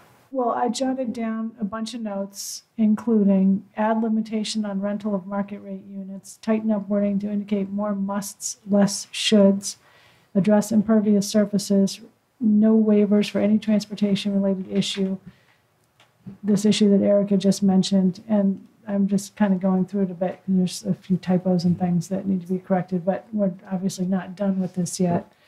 So those were the main things that I got. Are there more? So what's added to the letter, but there's also The conversation about what additional resources or help we can give the ZBA, whether it's on stormwater, parking, impervious surfaces. Wellhead protection. Wellhead protection. I think they requested help on traffic, wasn't They it? did, yeah. That's our It's just, next right. item. Yeah. But there's a list of others that, Right. and I think they asked for help, so how can we help them? okay. Do you need more clarification on that, Libby, or is that Well, the areas I jotted down were stormwater, parking, impervious surfaces. We're talking about traffic in a minute. I don't really know what other things they want help with that they aren't already doing peer reviews on. I think we're talking about the board taking a role in getting peer review or giving them the resources to do it. And this is more than just putting something in a letter, at least what I'm trying to put forward. okay.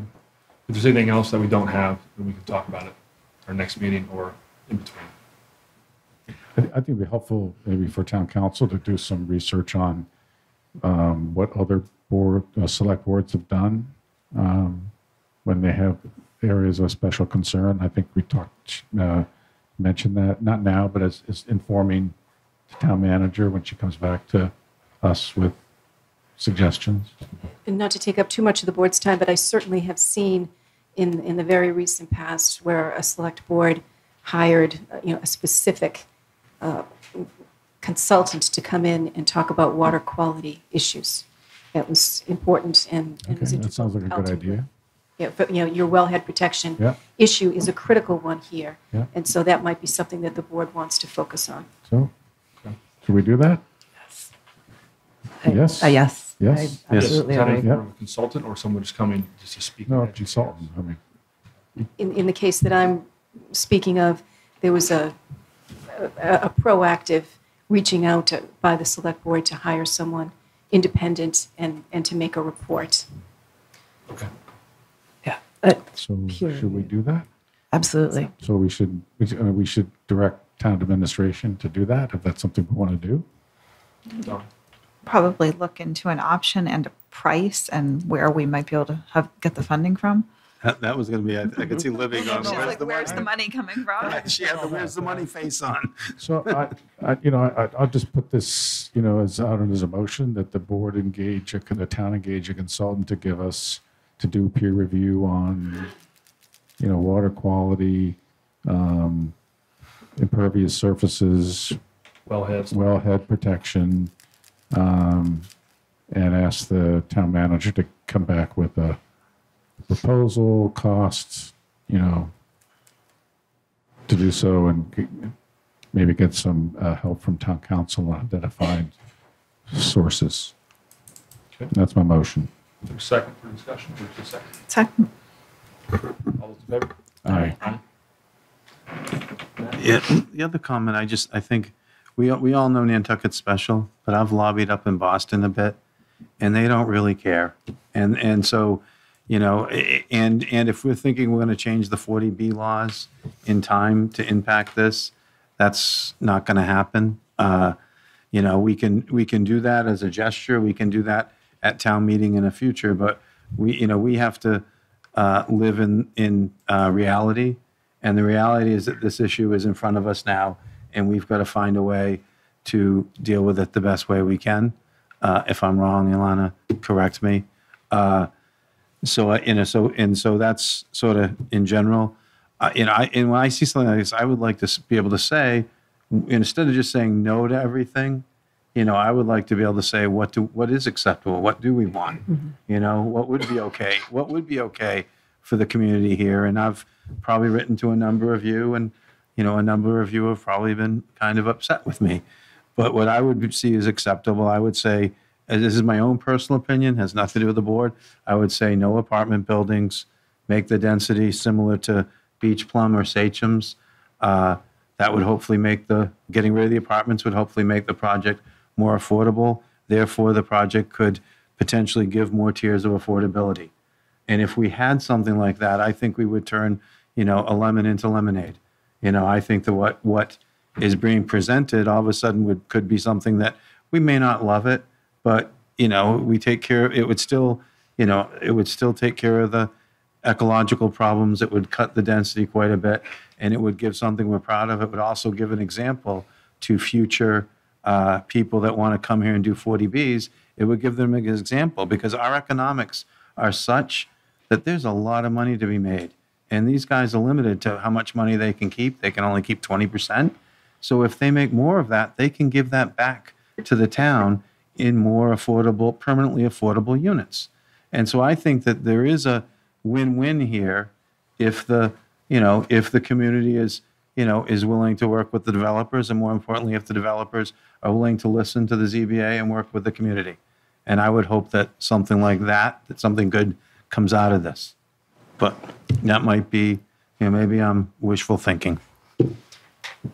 Matt, there was a conversation we had today at the meeting, and just quickly to say that I agree absolutely. And I don't know, everyone says there's no way to change the 40B, but I am not willing to give up hope that we can come up with a stunning alternative that allows us to do it in a way that suits Nantucket. So I think it's worth the effort, worth the thought, and definitely worth the input and feedback from everyone. Well, we can't do it.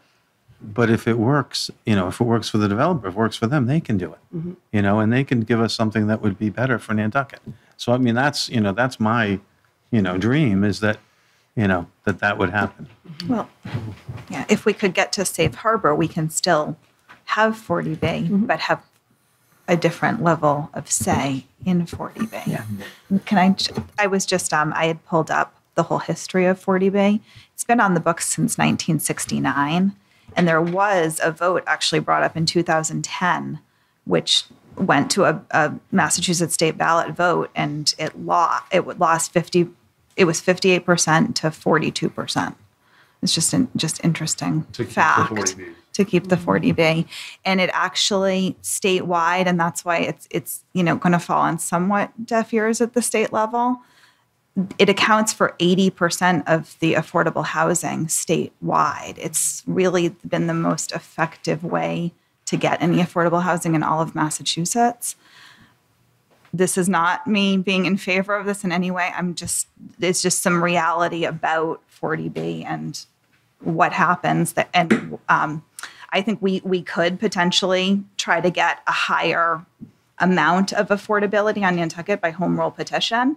I would support that. I don't think it's not going to make any difference to something that's before us right now.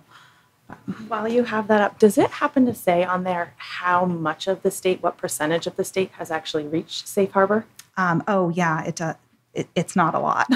Does it say what it is? I'd love to know. I'll find it. Only because, I mean, if it's been a law since 1969 and let's say less than 20% of the state has actually made safe harbor, that's a long time to show that a law is not something that's a good law to have, something we should revisit. And I don't think we should throw in the towel and say we're not going to change it. Why can't we? Well, it went up for a vote in 2010. Someone could try again. We could change it. And we could make it so it actually provides affordable housing in a good way for people. But if it's a small number of affordable housing, it's not really affordable. Think about what we're giving up.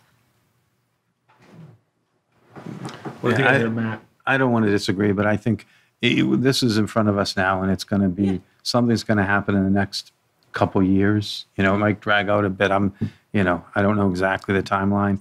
I don't, if we were really serious about changing it, there would have to be a statewide vote and a home rule. The home rule's not going to get supported. We can try it, but we've been up there. I've seen it.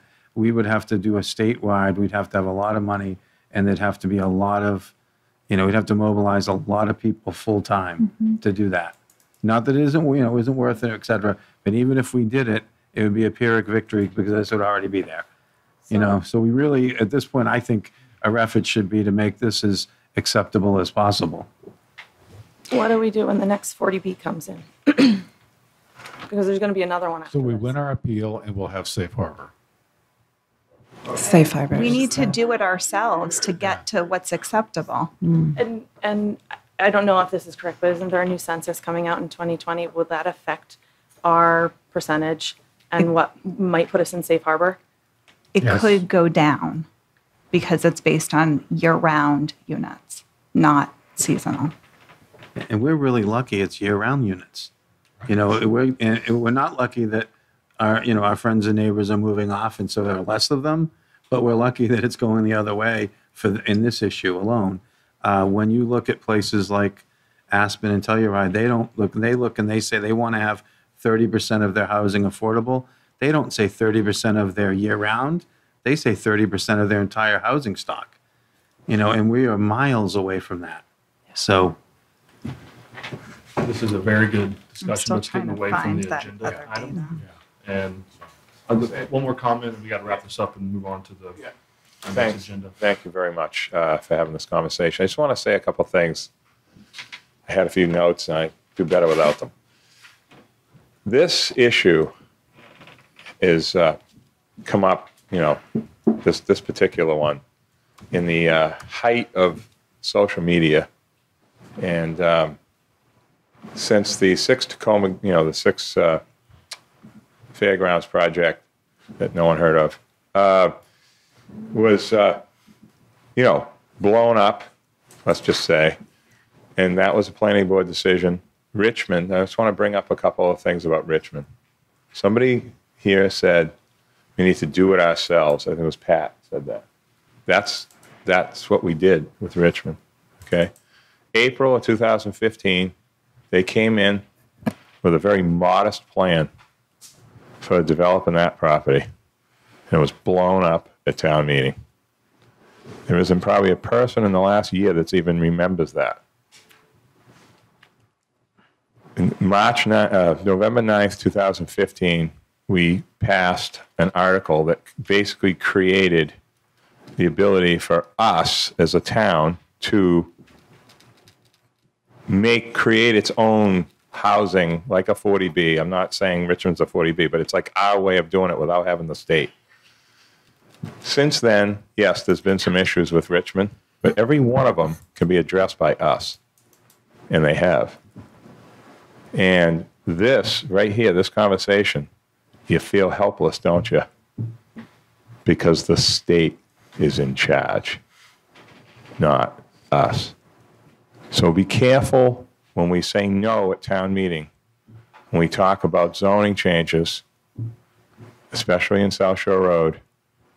We wouldn't even be here right now. 5 times we tried to change the zoning for this 14-acre parcel, might as well have been owned by Henry Coffin, just driving by every day. Oh, this land in the sewer district, 14 acres of free dirt, by the way, because the people that owned it really didn't buy it the way we think today. And Matt mentioned earlier, affordable on Nantucket. The affordable units are free. An affordable house on Nantucket, 800 grand. If there was 156 houses on Nantucket for $800,000, brand new, they'd be sold in a week. This is a weird place. The formula doesn't work. I totally agree. That's why zoning has been our answer for years. Okay? So everybody stop complaining about the zoning that planning and other citizens have tried to do. There's reasons behind it. We need to get educated and stop hollering at each other and being angry and making accusations about public officials on Facebook and other things because it's wrong. Okay? Thank you very much for everybody's time. Don, do you want to go on? Oh, I just wanted to give that data that there's 351 communities in Massachusetts and 39 have met their 10%. Okay. I'm sorry, could you say this? 39, there's 351 communities and 39 have met their 10%. And 101 have developed housing production plans. That's a small percentage. Do I have something wrong?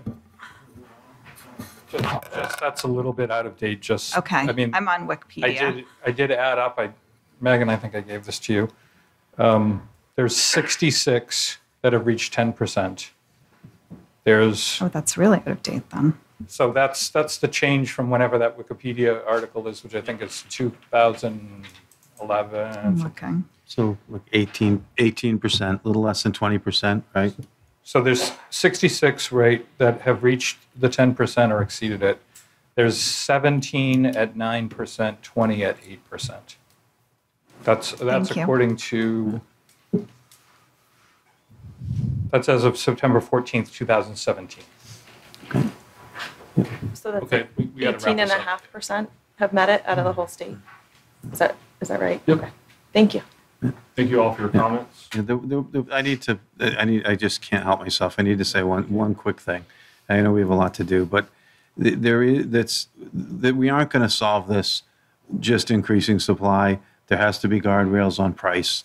I feel that very strongly. And to think that we're going to solve this by just continually carving the island up into more pieces, that won't do it. I was also on a board that was afraid to put this through as a 40B and Richmond as a 40B because 40B was a bad word and people might not like the name 40B. If we had used them as 40Bs as soon as they were approved and before they were built, but they were accepted and not challenged by the neighbors, they would have counted. So both of those could have counted, but we did them in a different manner that didn't get them on the rolls quick enough. So there are options that we can do. So anyway. Thank you, Matt. Well, thank everybody for coming tonight and all their hard work. One of the things that we kind of complain about as elected officials is the public doesn't get involved enough. Well, the public's involved in this one, and it's good. So I appreciate that. Thanks for coming out, all your emails. Thank you. Okay, we're going to move on to review of requests for a zoning board of appeals for independent traffic study in connection with Surfside Crossing would be application. I think after that hour and a half right there, I think we're all pretty for that. The board wants to Oh, yes, motion to go forward with that. Anything you want to add, Libby? We're just going to have to figure out a scope and who's going to manage this. So Andrew and I talked a little bit about it at the beginning of the meeting, and we were going to try to get some traffic counters out over the weekend and into next week that could at least begin getting data together. Why? Okay, right now Mike is shaking his head. We're not doing that. Anyway, it doesn't matter. We're going to need to get the review done somehow. It's going to have to happen quickly. So there's, we're going to have to rearrange resources to get this done. Okay. So, get a motion? Yes, motion. Second. To move forward. Aye. Aye. The motion approves. Is approved. moving on to annual review of code of conduct, statement of commitment sign-offs for committee, board, commission members. This is something that we ask all committee members to read and understand and to sign. It's a code of conduct, or if you are elected or appointed. Is that up behind me? Yeah, and hopefully you all know that all Alexas mean that somebody has signed their statement of commitment. Okay. We just like to bring this up to, I think, 90% have signed. And if they haven't, is it I mean, sometimes just oversight? Some elected officials have chosen very specifically not to sign. They feel that that you can't dictate what they should or should not do because they are elected. Also, you'll see some spaces where it's staff. Staff is not required to do that because they're not really participating. They're more liaisons. But I would say that our response has been really, really good about, people take it seriously. They want to conduct themselves in a manner that's befitting their positions here, and they try really hard. I think it's more than just a piece of paper. I think it's an agreement, it's acknowledgement that we all get along and we can all disagree, but be professional. So I don't know if there's not something we can make a motion on. If you're saying you're in an appointed position and you don't sign the code of conduct, you don't agree, then appointment doesn't go through. We don't have a committee to do that. It doesn't even make sense. Yes. I will note too that some people who are new applicants don't realize that they have to sign the statement of commitment. It goes out after they get appointed. It goes with their appointment letter. The majority of them send them in. I would say the the vast majority of them do. So it would be difficult to hold back appointments based on that unless you were reappointing and somebody still hadn't done it. I think it's a good conversation to have because there's, in the world of kind of going back to what Nat mentioned earlier, in the world of social media, we all it's very easy to be a keyboard cowboy and to get angry at someone and be unprofessional when you're appointed or an elected official. Now, there's no enforcement, there's no rules. We can't come in and take away your position because you said something on Facebook or Instagram that was just inappropriate. But I would like to make sure our culture stays positive because I think when we can continue to have conversations and avoid name calling or calling out staff on social media, to me that's just 100% inappropriate. And it's happened a little bit this year. And so that's why we wanted to put this on the agenda to make sure people are signing it, but also to make sure we're all in agreement that's important to us as a board. Any comments or thoughts? I agree. I agree 100%. I take it into consideration in my appointments. I look and see, who's doing it and who isn't. It's not the only factor, but it's one factor that's in there. And I think some of this is sort of the golden rule. Treat people the way you'd want to be treated. Don't write something that, and do something that you wouldn't want someone writing about you. If you have an issue with someone, take it up with them directly. I just think some of this is common sense, but it's lost in the age we're in now sometimes. So. In the social media age, it's become an increasing issue where I think people say whatever they're thinking that they wouldn't necessarily say to someone if they were directly in front of them. Mm-hmm. And I think we have to think a little bit more about that in general, but particularly as people who represent the town. And are meant to be working together positively, disagreeing as needed, but positively. And I think it really is having an impact on some of the committees. To the comment about elected officials, I don't look upon this as something that I've been directed to do. It's something that I embrace doing, and it's my expectation that I would want to serve with other elected officials that felt the same way. Okay. Thank you. Thank you, board members. Okay, we're on to 2018 Annual Committee Board Commission Appointments. All right, so looking over this morning, we have 17 committee commissions that have, for example, have 2 openings and 2 applicants, or have no applicants. And then we have 5, Airport, Board of Health, Finance, Planning Board, Alternatives, and the Government Study that we have to take a vote on. So would the board like to do a blanket vote on the 17, and I can list those out that are unopposed? I'll make a motion that where we have applicants that meet the vacancies, that those folks be appointed with thanks. Second. Okay, all those in favor? Aye. Aye. And just really quick, that's the Agricultural, Capital Committee, Cemetery, Conservation Commission, Contract Review Committee, Council for Human Services, Council on Aging. I can't read my writing. Culture Council. Yep.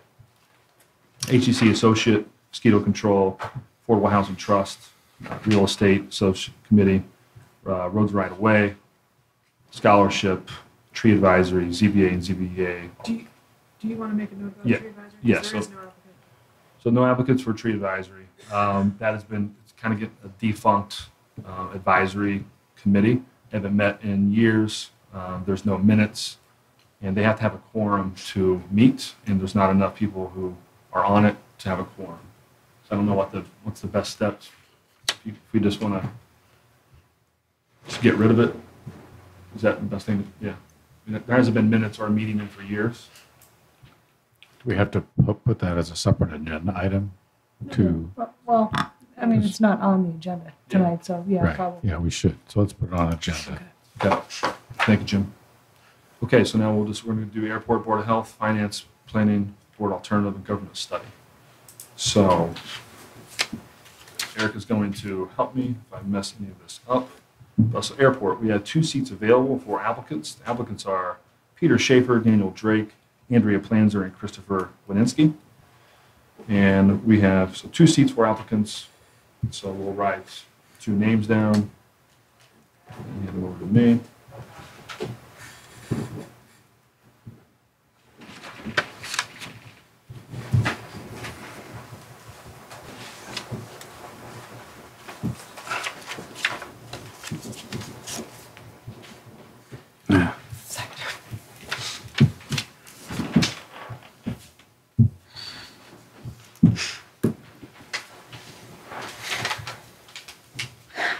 Okay, Jason voted for Dan Drake and Andrew Planzer. Jim, Drake and Planzer. Rita, Drake and Planzer. Don, Drake and Planzer. And I believe that's you, Matt, Drake and Planzer. Those 2 are in. And I had a really hard time because the other 2 candidates there were really good. Yeah, no, And- they were. Which is not always the case. And, you know, I wrote one and crossed it out, but I agree and encourage both of them to apply again. The Board of Health, we have 1 seat and 2 applicants. Our applicants are James Cooper and Howard Dickler.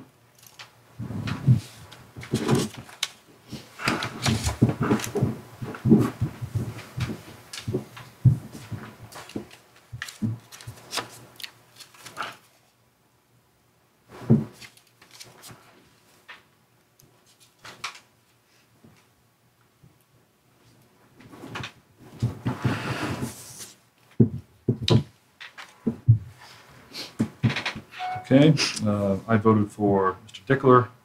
We have Matt for Dickler. We have Don for, Cooper? Yeah, Cooper. Rita for Cooper, and Jim for Cooper. So Mr. Cooper is on the Board of Health. And that was another hard one. yeah, that was a difficult one. Okay, on to Finance Committee. Speaking of hard ones. Let me get my,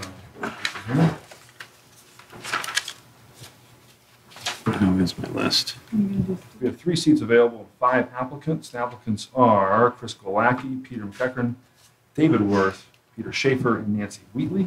So we have to pick 3 of those.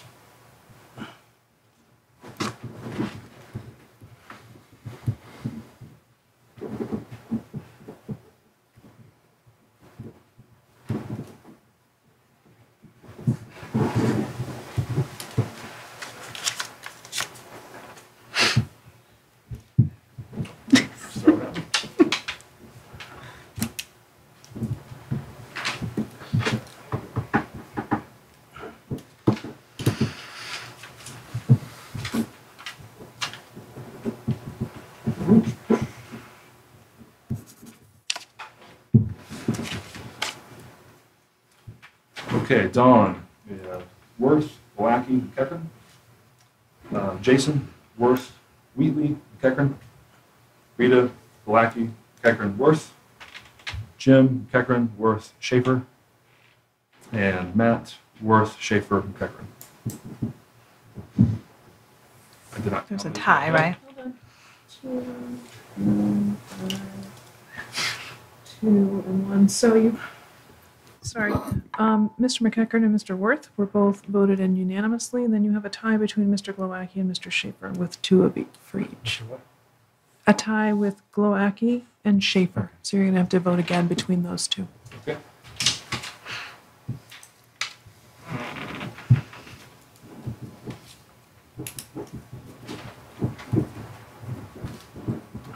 You just write your names on it in case there's any questions that Eric has.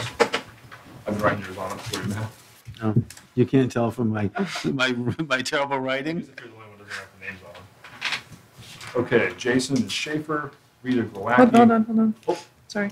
sorry. Schaefer, Rita is Glowacki. Yep. Jim Schaefer, Don Glowacki, Matt Schaefer. So it's Mr. Schaefer. On the Finance Committee. Okay, Planning Board Alternative. Let me see. Okay, we have 2 seats and 4 applicants. One is a 3-year term, one is a 1-year term.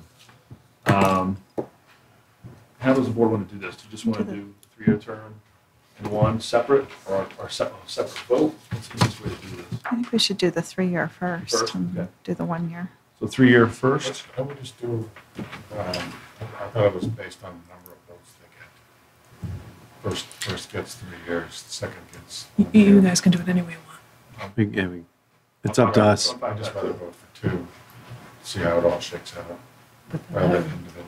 How do we decide then after we all vote? Just The whoever top gets 5 vote votes, gets- 4 votes? Yeah, top vote gets 3. And And if it doesn't sort itself out, then we talk about it and do it. If it's unanimous? There you go. Top vote. Does that make sense to you, Eric? So you're just voting for 2? Yes. And top vote will get the 3-year seat. I'm sorry, the 4 applicants, Ladar Zola and Williams, Campbell Sutton, and Sean Cabral. For those listening on radio at home.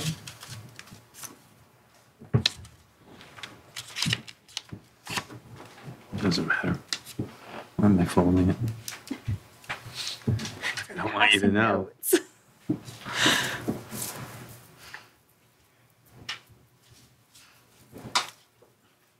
Okay, Jason Zola and Williams, Matt Zola and Cabral, Don Zola and Williams.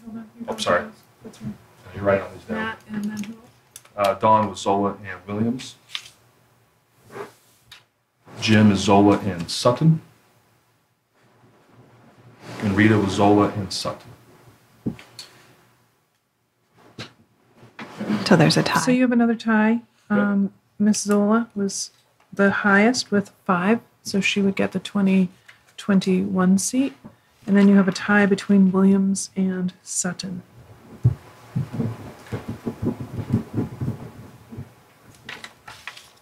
So we're voting between Williams and Sutton. Correct. Okay. For the 1 year.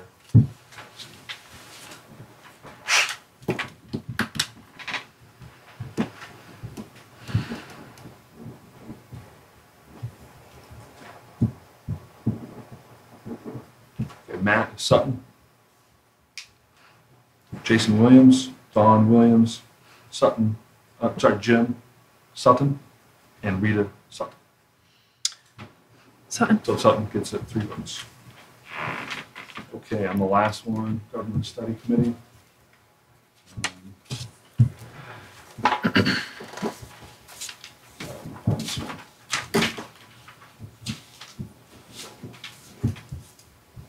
For some reason, I lost them all my papers.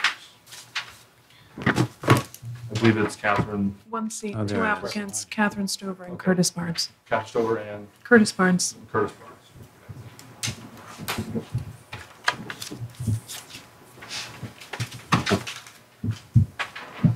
Oh, the one without the name is me again, sorry. That's the no name. I'm learning here. I'm a slow learner. Okay, Jim Barnes, Rita Barnes, Don Barnes, Jason Barnes, and Matt Barnes.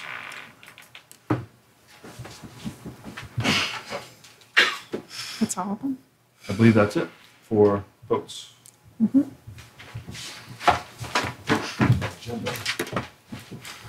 Okay, we're going to move committee reports to the end of the meeting. Now we're on to consent items. We have 6 of these. Number 4 and number 6 have been tabled. So we have 1, 2, 3, and 5. Is there any, do we want to do a blanket vote on these? Do we go by one? It's the pleasure of the board. I'd make Consent. a The whole motion. agenda, unless there are questions. Sometimes there's a question every once in a while. I'd make a motion to approve all 5, Second. or all Oh, 3. All Four. Four. 3, 4, 2. Second that. All those in favor? Aye. Aye. Aye. Is that aye, Matt? Yeah. All those, so that's unanimous. Okay, we're on to citizen department request for the assessor request for endorsement of the abatement advisory committee appointment.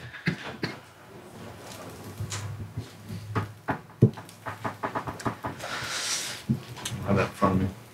I move approval. Second? Second. All those in favor? Aye. Aye. Aye. That motion passes unanimously. Okay, the next one is the planning office request for execution of purchase and sale agreement, temporary license agreement to allow construction on Dartmouth Lane. Andrew, thank you. Thank you, Mr. Chairman. Do we have the map? Sorry. Let me find it real quick.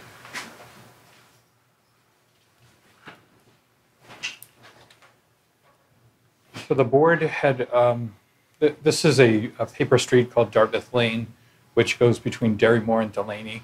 And this particular section is the northern side of a parcel that we've already dealt with. You can see it outlined in the yellow, or the highlighted section there.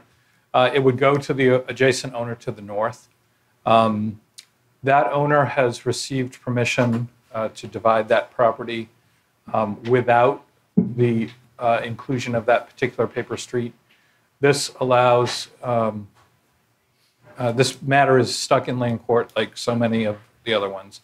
And this allows him to do some initial work on that property, and basically the purchase and sale allows him to seek the direct approval from land court, I'm sorry, which actually takes a burden away from Vicki here from calling them all the time and figuring it out.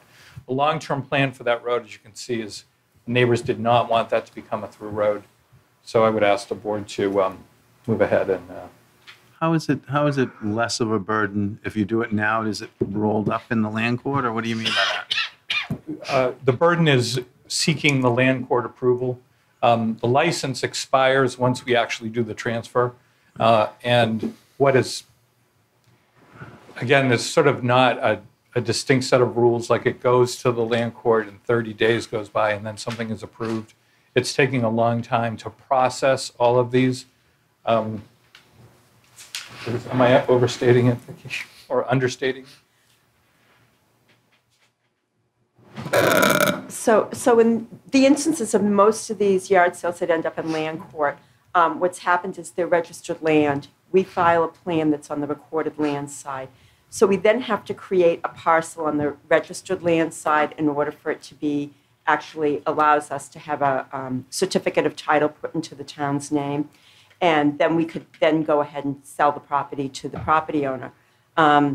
Because of the process, we end up having to have these plans created, file them with the land court.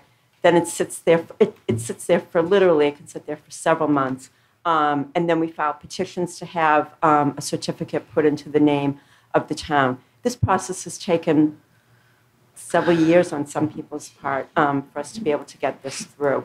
So this enables this property owner to be able to, actually put in some utilities in what would be Dartmouth Lane, and then proceed to do his subdivision of his property while we're waiting for the land court approval, which again could take another year, for all I know. So, this will enable him to go ahead and proceed with the subdivision. Okay.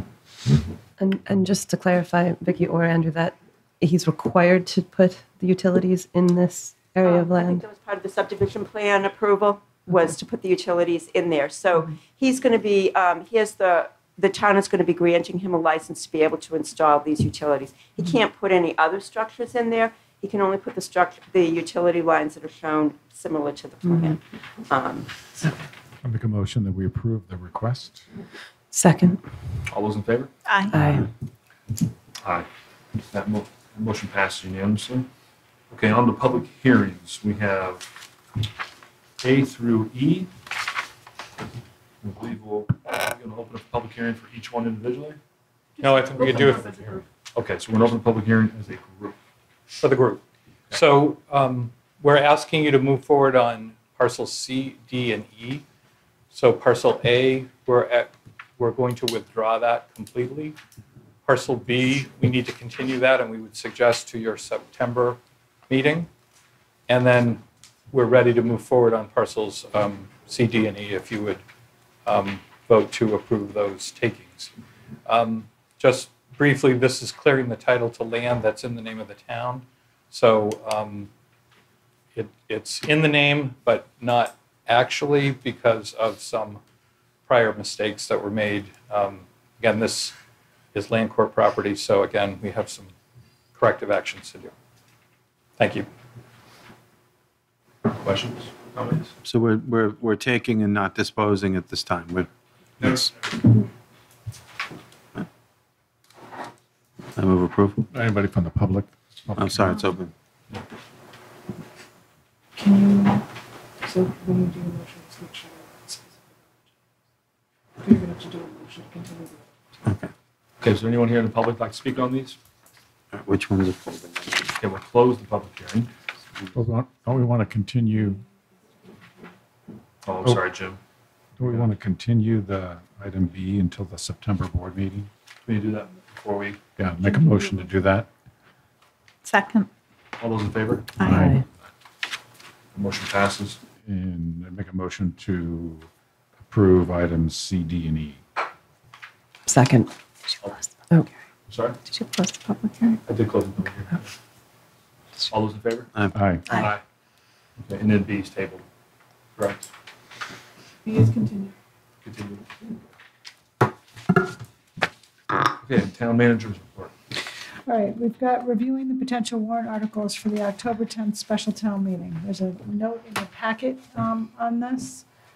Okay, you guys are both right.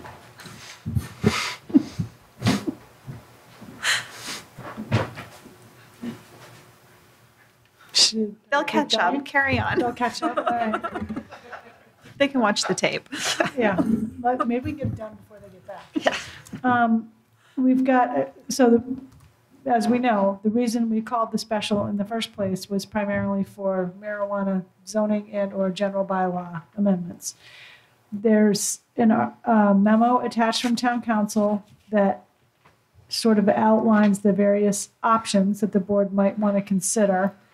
And they include ban, limitation, zoning changes. I think planning board is working on some zoning bylaw recommendations and some general bylaw recommendations potentially. We're also looking at some other bylaws in the town code that may or may not impact some of us. So at some point, we're going to need direction from the board on what articles should be developed. Planning board is going to be talking about that on July 9th at its meeting, and we will have town council here at our meeting on July 11th. If the board wanted to have any discussion tonight, I know it's getting late and all, but it would be a little helpful to have some direction on what articles we want to start developing. We also have a number of financial articles. We have the infrastructure improvements connected to Old South Road and the infrastructure improvements connected to Milestone Road. And as you recall, we split that into two, as I just mentioned, from the annual, at which it was one article for Old South Road improvements, passed at town meeting, failed at the ballot. So you recently voted to split that into two, as shown. Some other financial articles have come up. I don't think any of them are overly controversial. We are likely to need supplemental funds for the C Street Pump Station renovation project. That's, I think, weather-related in general. And there would, I think, be sewer retained earnings to potentially cover that, as well as maybe some expansion of SRF funding. We'd like to put in design and engineering for a new sewer force main from C Street to Surfside. We talked about this over the course of the winter and the sewer break. We have a couple of airport projects, a project reappropriation and a grant-funded project that's come up since we were talking about a special town meeting. And we have a couple of potential fiscal 19 budget amendments. One may or may not have to do with the school, which could potentially be covered by a likely Chapter 70 state aid increase. And the other may be general fund and enterprise fund debt service budget amendments. And more to follow on that. Those are still being discussed. We're likely to need ballot questions. Don't know yet about marijuana, depending on the direction of the board. But the Old South and Milestone projects would be debt exclusions. And depending on, we've discussed this before, depending on what you want to do, those could potentially go on the November ballot, but we need to know that before August 1st because we have to notify the Secretary of State's office by August 1st. So that's pretty much where we are. The citizen articles, if any, are due this Friday at 4. When did the warrant open? For citizen articles tomorrow? Well, tomorrow technically, but really citizens can submit them almost any time. We're hoping that they would adhere to the deadline of Friday at 4 to submit. And if something comes in on Monday, is it? It's not. I thought we had a pretty hard deadline. It's a hard It is a deadline. hard deadline. Yeah, okay. But that would be at our pleasure if we wanted to. Correct. Have we ever done that? Yes. 4 p.m. on Friday. Or have we ever extended it? We haven't extended the deadline, but we have put in articles later of our own citizen articles of our own volition later. Yes. That you've decided to. That we They supported become select board articles. Or you might have put them in for them. I mean, we'd have to. as a courtesy for another department. We've done that before. Not regularly.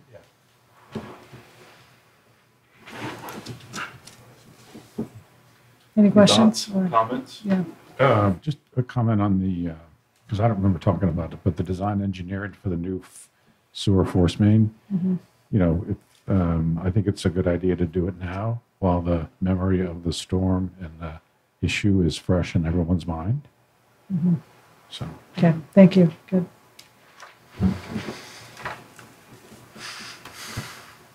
On the marijuana stuff, I think there's a lot of good suggestions in here. You know, public consumption bylaws and other issues in here. You know, I would hope that, you know, are we going to get a recommendation or from staff, or are we going to be picking and choosing, and what's the process for doing that? You're going to get recommendations from planning.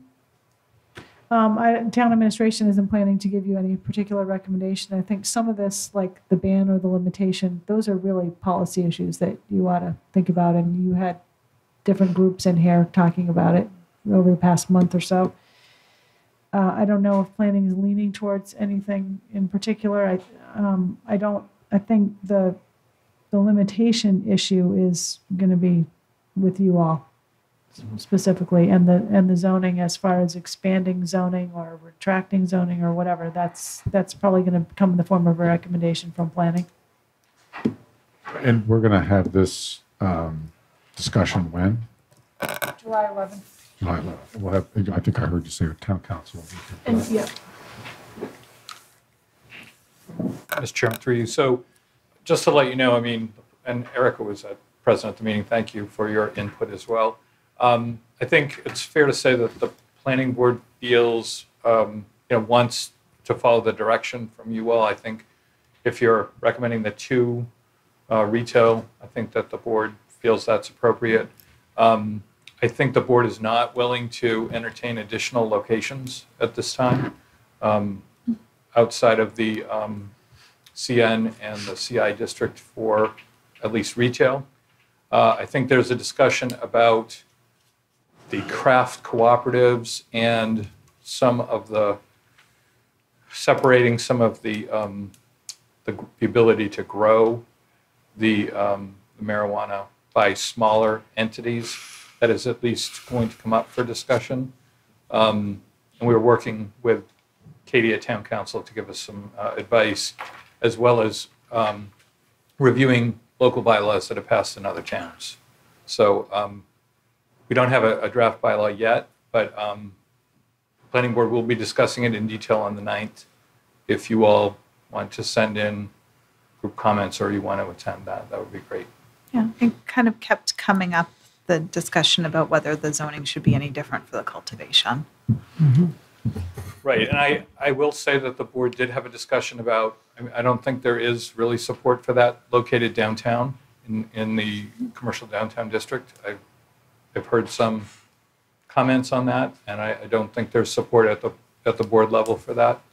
Again, if you all have different opinions, I'd love to hear that. Not for downtown. I think, are you talking about cultivation as opposed to retail?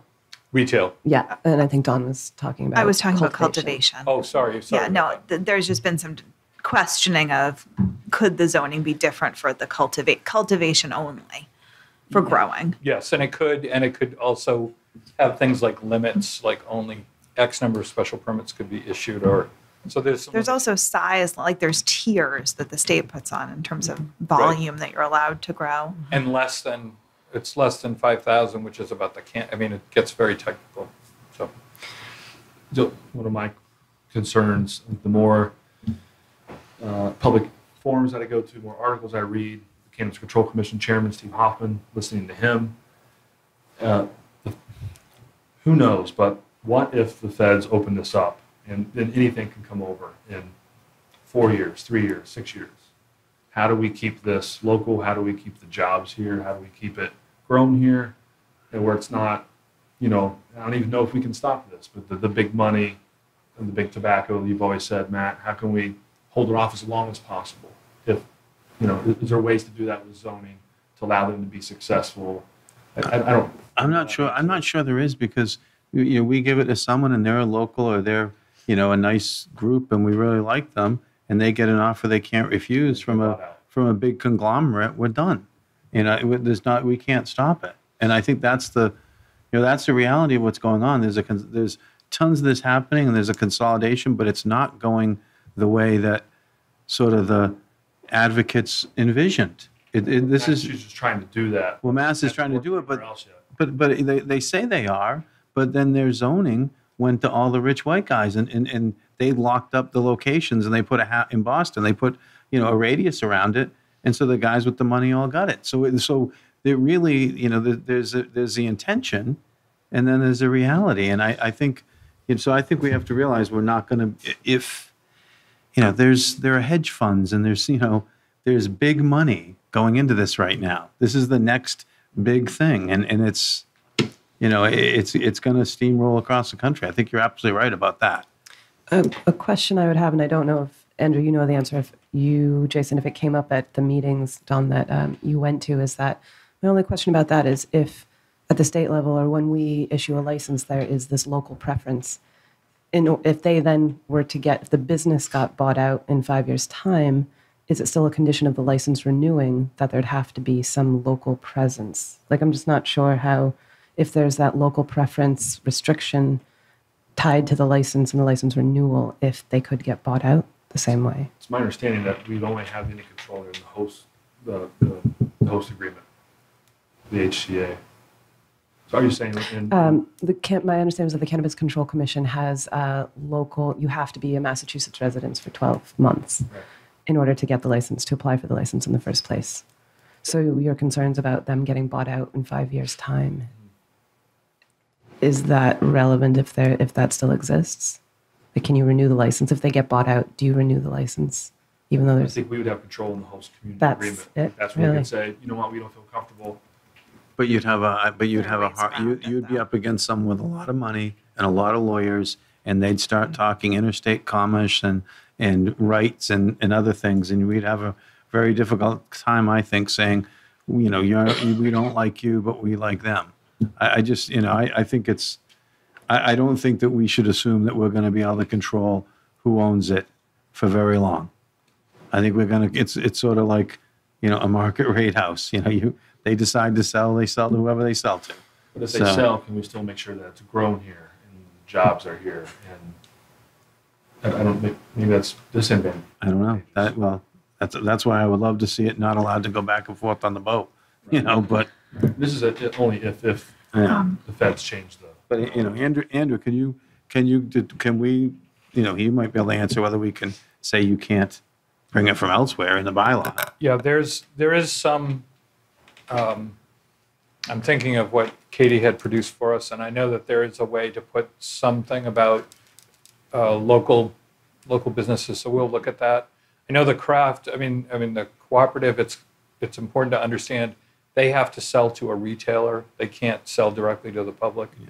So that's one of the important things there. So, but I think once you have the bylaw, and we will definitely look at that issue. Is there anything that you guys are looking at, for example, having the cultivation or product manufacturing in C-Tech or another area? I think there was, at least from the initial discussion by the board, there was a little bit of resistance to that, that it's moving too much of it maybe into areas that are residential. C-Tech is an area that allows single family and commercial. Again, it's not final at this point. I think there was some pretty much agreement that it should not share the same space as residential space. And that is a recommendation, I think, but from the fire chiefs that those not be co-located together. And I think that makes sense. Mm-hmm. The argument that I found interesting, and I met with a local person today about growing outside versus inside, was interesting about the energy use, that the inside growers use a lot of energy, and those might tend to be more the national companies as opposed to local growers, which is an interesting idea. So, was there a clarification of whether inside was, say, in a container versus in a greenhouse? Is a greenhouse considered inside? I guess it is. Well, I guess a greenhouse would be sort of the agricultural subset, mm-hmm. where the facility itself, which has to be air conditioned and heated and all that. Okay. So yes, the greenhouse is sort of the agricultural, localized kind of effort. You've been interested in the co-op. Well, based on the questions that I've been asked, it seems like there is a lot of interest in the co-op, or sort of the collective, and it seems like there are a lot of small growers that don't necessarily want to have the burden of the actual business themselves, but just small growers, yeah. As well as being approached about the possibility of extending it into the agricultural zoning. So I had one question, just limiting the number of other types of adult use marijuana establishments, i.e. cultivation, product manufacturing. Would we have to specify each one individually? You could. That's one of the possibilities that could be included. Okay. It's not necessarily a requirement, but it could be, we could start out slow, and then that can be adjusted. I mean, basically, it can be adjusted either way, basically. But, right? I'd like us to consider putting something in, even though the state hasn't put up the parameters for home delivery yet, within our bylaw. I mean, I kind of think we should start by prohibiting it, and go from there once we see what the state approves. But right, and the same applies to concerned about how that's going to function here. Social consumption is the other one that again, rules have not been developed yet. Mm-hmm. And from the examples I've seen, most communities do add it in, but it's just listed as prohibited for now. So again, I think we should preemptively do that, and depending on what the state's time frame is, it could catch us like right in the middle of when we would be having a town meeting. It just might not line up very well to address it. Yep. No, I agree 100%. Thank you, Andrew. Thank you. Yep. And I do, and I know I'm probably the only one, but maybe I'm not. But I know that there is a bit of a groundswell that I think no matter what we do, we should go very slow, and it's easier to let the reins out than try to pull them back. And, and we may want to have an option to ban it. I think that there's a groundswell of people who now realize what this is about. And I don't think it's it was a feel-good vote without people understanding what the implications are. I think more people, the more they look into it, I think there's a little more concern for here. I mean, so, and I'm not sure what we do, how we place that if we even did it. I'm not sure it would get 3 votes to be put on the ballot from this board, but I think that we at least should discuss it and where to put it. So you guys know where I stand. I haven't really been really vocal. I've really tried to have an open mind and listen for this last year and 4 months. I've been looking at it. I'm for limiting it to 2. I don't want to ban it because I don't think it'll pass. And then it's wild, wild west. That's what makes me nervous. And then I don't like 1 for the kind of monopoly side of it. I think they're going to have to work together to be successful. These 2 businesses growing, and I think 1 wouldn't have a monopoly. And I don't think all the people I've talked to in the industry, you would have 2 successful, and a 3rd one would just keep coming. If we limited it to 3, the 3rd one wouldn't be successful. So I right now taking the position of I want to limit it to 2. That's where I'm at right now. If we can get clarification, because Steve Hoffman, the CCC guy, made me question about the 20% that it would have to go to a ballot for 2. When our town council said only 0 or 1 would have to go to a ballot because they're rounding up. So the way he said it made me, I wasn't so sure. So if I could just maybe get another layer of clarification that if we limit it to 2, it wouldn't have to go to a ballot. I thought it just went to town meeting. I think it's just a general bylaw, right? And then all the zoning bylaw. Okay. If it's not a ballot, then I'm for 2. I think there's, this is still it's social policy, it's health policy. And I think it's okay to consider taking the temperature of the community about things like this from time to time. I'm less concerned about the financial success of these organizations personally. I don't feel a need to link that number to what might be financially viable. I'm personally more interested in restricting access.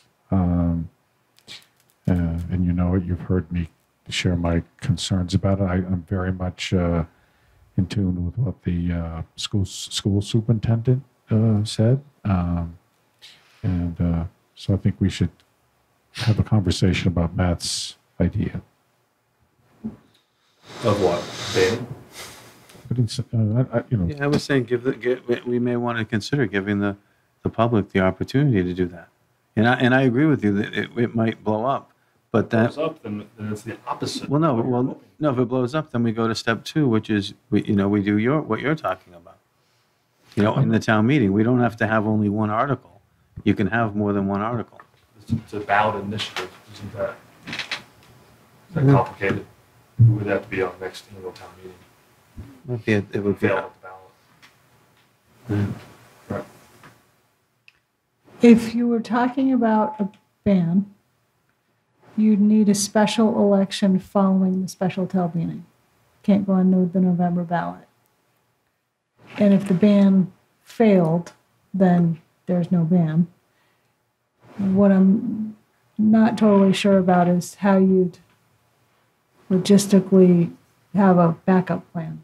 But what I'm saying, what if you had 2 articles and you had a ban and you also had a limitation of 2 or 1 or 2, and they both pass town meeting, and you go to the ballot because if we vote at town meeting, the 1 or 2 is the law once we vote it, correct? Mm-hmm. And then so we go to do the ban, and the ban doesn't pass. We still have the law we just voted, correct? I'm just trying to frame the conversation for the 11th. I think it's important to have town council here. to answer the what ifs and the procedures and that kind of stuff. But I know we're not taking a vote tonight. Yeah. I know, we're not, but I'm asking that question because we're going to want to have clarity on that. Yeah. Because I'm not suggesting an all or nothing situation. Right. But I'm also, I'm cognizant of, of friends who have had, children who have been very severely impacted by this. I'm cognizant of what's happening in other areas with sort of health issues. And, I'm cognizant of our, party atmosphere that we're fostering. And so I just think there's a combination of things that people, that a good number of people feel strongly about, Party atmosphere is something I think is a serious concern. And this all started as medical marijuana.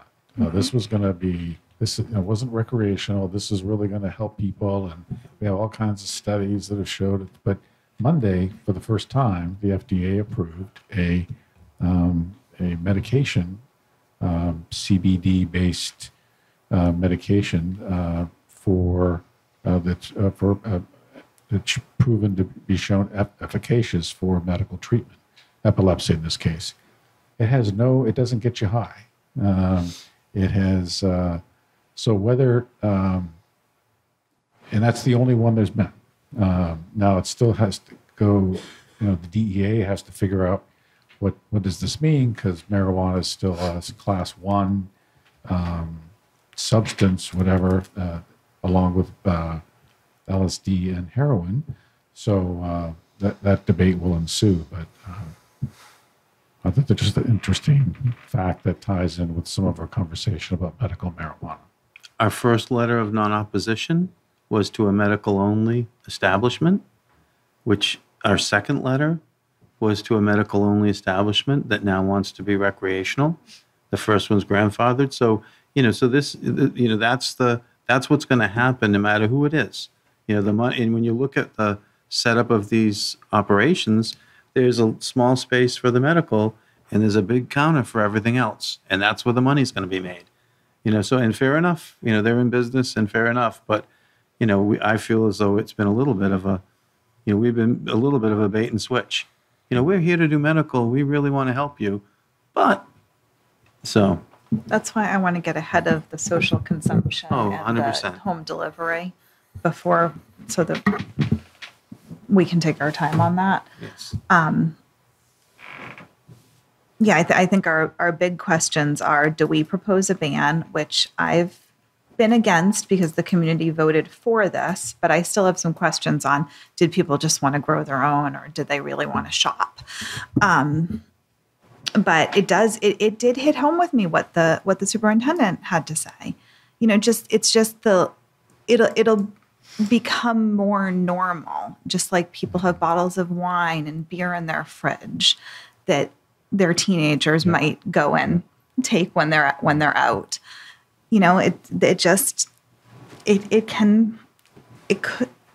It can spiral into things where it becomes so normal that kids have more access to it. And there are a lot of studies of how detrimental it is to anybody who's under like the age of 25 in terms of their development. Especially us guys, because we develop slower, so it can really mess us up. I think the cutoff is 50 for men. So. Any other comments on marijuana? Yeah, just to chime in, I'd be very hesitant to put a ban on. I haven't heard the groundswell of opposition for a straight out ban. I've definitely heard some of the fears about the what ifs, and I think going slowly is important and maintaining the controls that we set good policy. But I think without further feedback or evidence of the community really wanting to consider the ban, I feel like it would be a bait and switch, because for me, part of the moratorium was to look at how we would set the zoning and how it would create the policy, not to then throw out the possibility of a ban. So without that, I wouldn't be in favor of it at this stage, but I do understand the concerns. I'm more supportive of the idea of a limitation, so that there aren't like 5 trying to open at once. I think it would be just too overwhelming for the community. And to clarify, I would be very supportive of a limitation. And I thought, Jason, your point was reasonable. And I think it would be, again, I think the community to me seems reasonable, and they also seem to want to have it local as well. So I think a lot of our concerns in terms of the limitation and the keeping it local are being echoed in the community. So if we can find ways to do that through the bylaws and the zoning, then that would be ideal. Now, I don't see it as a bait and switch at all. To me, it's okay, community, this is your last chance. You voted this way. Are you really sure? These are the consequences. We spent a lot of time as a board discussing it, pros and cons. The Board of Health has discussed it. The Planning Board's discussed it. We've had a community conversation. We've had forums. We've had experts. And you know, what say ye now? So. Do you feel like I wasn't able to go to the public outreach, but was that something that came up? No, I thought it was just more, people were trying to be more informed, they had questions, there was both sides. The last one we went to at the Nantucket Inn, there was a lot of people that were interested in kind of the co-op side of it, of how to grow it, can we change the zoning? Yeah. Why did you start this? Could it be a citizen article? If there are people that are concerned, is that something that could be a citizen article? Yeah. In what manner do you mean as a citizen? As in, could someone propose there's a ban to ban? They could probably, and they could also, they could propose to expand the zoning. Mhm. You know, I think citizens can do whatever they want. And then we would have to have a special election. Or how does that work if it's a citizen article? It depends what the article is. Right. We'd really have to see the article. I think get a litmus test of the people, you could also do that by limit it to 2 and see if they pass that general bylaw. I think people will say the same thing. I just think banning is just not the way to go. It's too risky. 60, what is it? We all in agreement, 3% said yes, but did they really know what they were voting for? We don't know. We just know that 63% said yes. That's what we do know. Yep. Of registered. Of registered voters, yes, you always correct me on that. Sorry, of votes cast. Votes cast, 6,500 out of 9,200 voters. I've also had friends who have grown for years, not that they're supposed to, but, you know, and they've said, hey, I don't mind if it never happens here, because now at least I'm growing and I'm not going to get in trouble. And, you know, so the whole local idea, you know, if we really are concerned about local, we allow those guys to grow and keep doing what they're doing and they don't get in trouble. And, you know, but what I worry about from the local standpoint is you bring in someone and they open up on Amelia Drive or wherever, you know, somewhere in SeaTech, and they do a bang up business and they're doing, you know, X zillion a year, whatever it is, and then they're bought out. And then the boats are legal and all of a sudden it's coming over. And, you know, I just think it's not like, if we want a craft thing, that's kind of, you keep it as small as you can without the opportunity to have it bought out by, you know, by the, you know, the hedge fund money, the big guys, you know. So, but that's my sustainable Nantucket, you know, hat on. And, you know, I'd rather see the money stay here. You know, I'd rather see it circulate through our own economy rather than be siphoned right off the island. And I agree. That's where my first questions were for Andrew and Rita. How we try to keep it all here as long as possible. Yeah, we do a lot better. Every dollar spent here circulates 5, 6, 7 times here. You know, every dollar we spend with someone that ships it off island, it's gone. Well, maybe there are more provisions. If we're only doing 2 licenses, maybe there are more provisions that we can put in those licenses to ensure that they're non-transferable. I think looking at every way to keep it craft and local. Yeah. Sounds like. It's a good question for Katie on the 11th, as Jim said. That's a good idea. I'd support 1, maybe 2, if we could find some way to guarantee that the guys here are going to benefit. Not, you know, I'd be more likely to support it, even though I think it's not necessary and it could harm us. But You know, I sat with Libby and Andrew and town council, and we went through a term sheet for a host community agreement, and it's really, really detailed. I think going through that and reading it again, I feel just a little more comfortable of how structured and strenuous it's going to be for them to be successful. It's pretty controlled.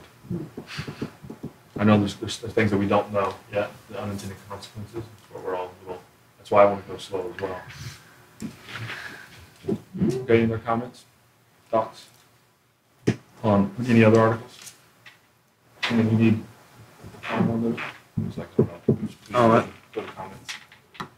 I just one other.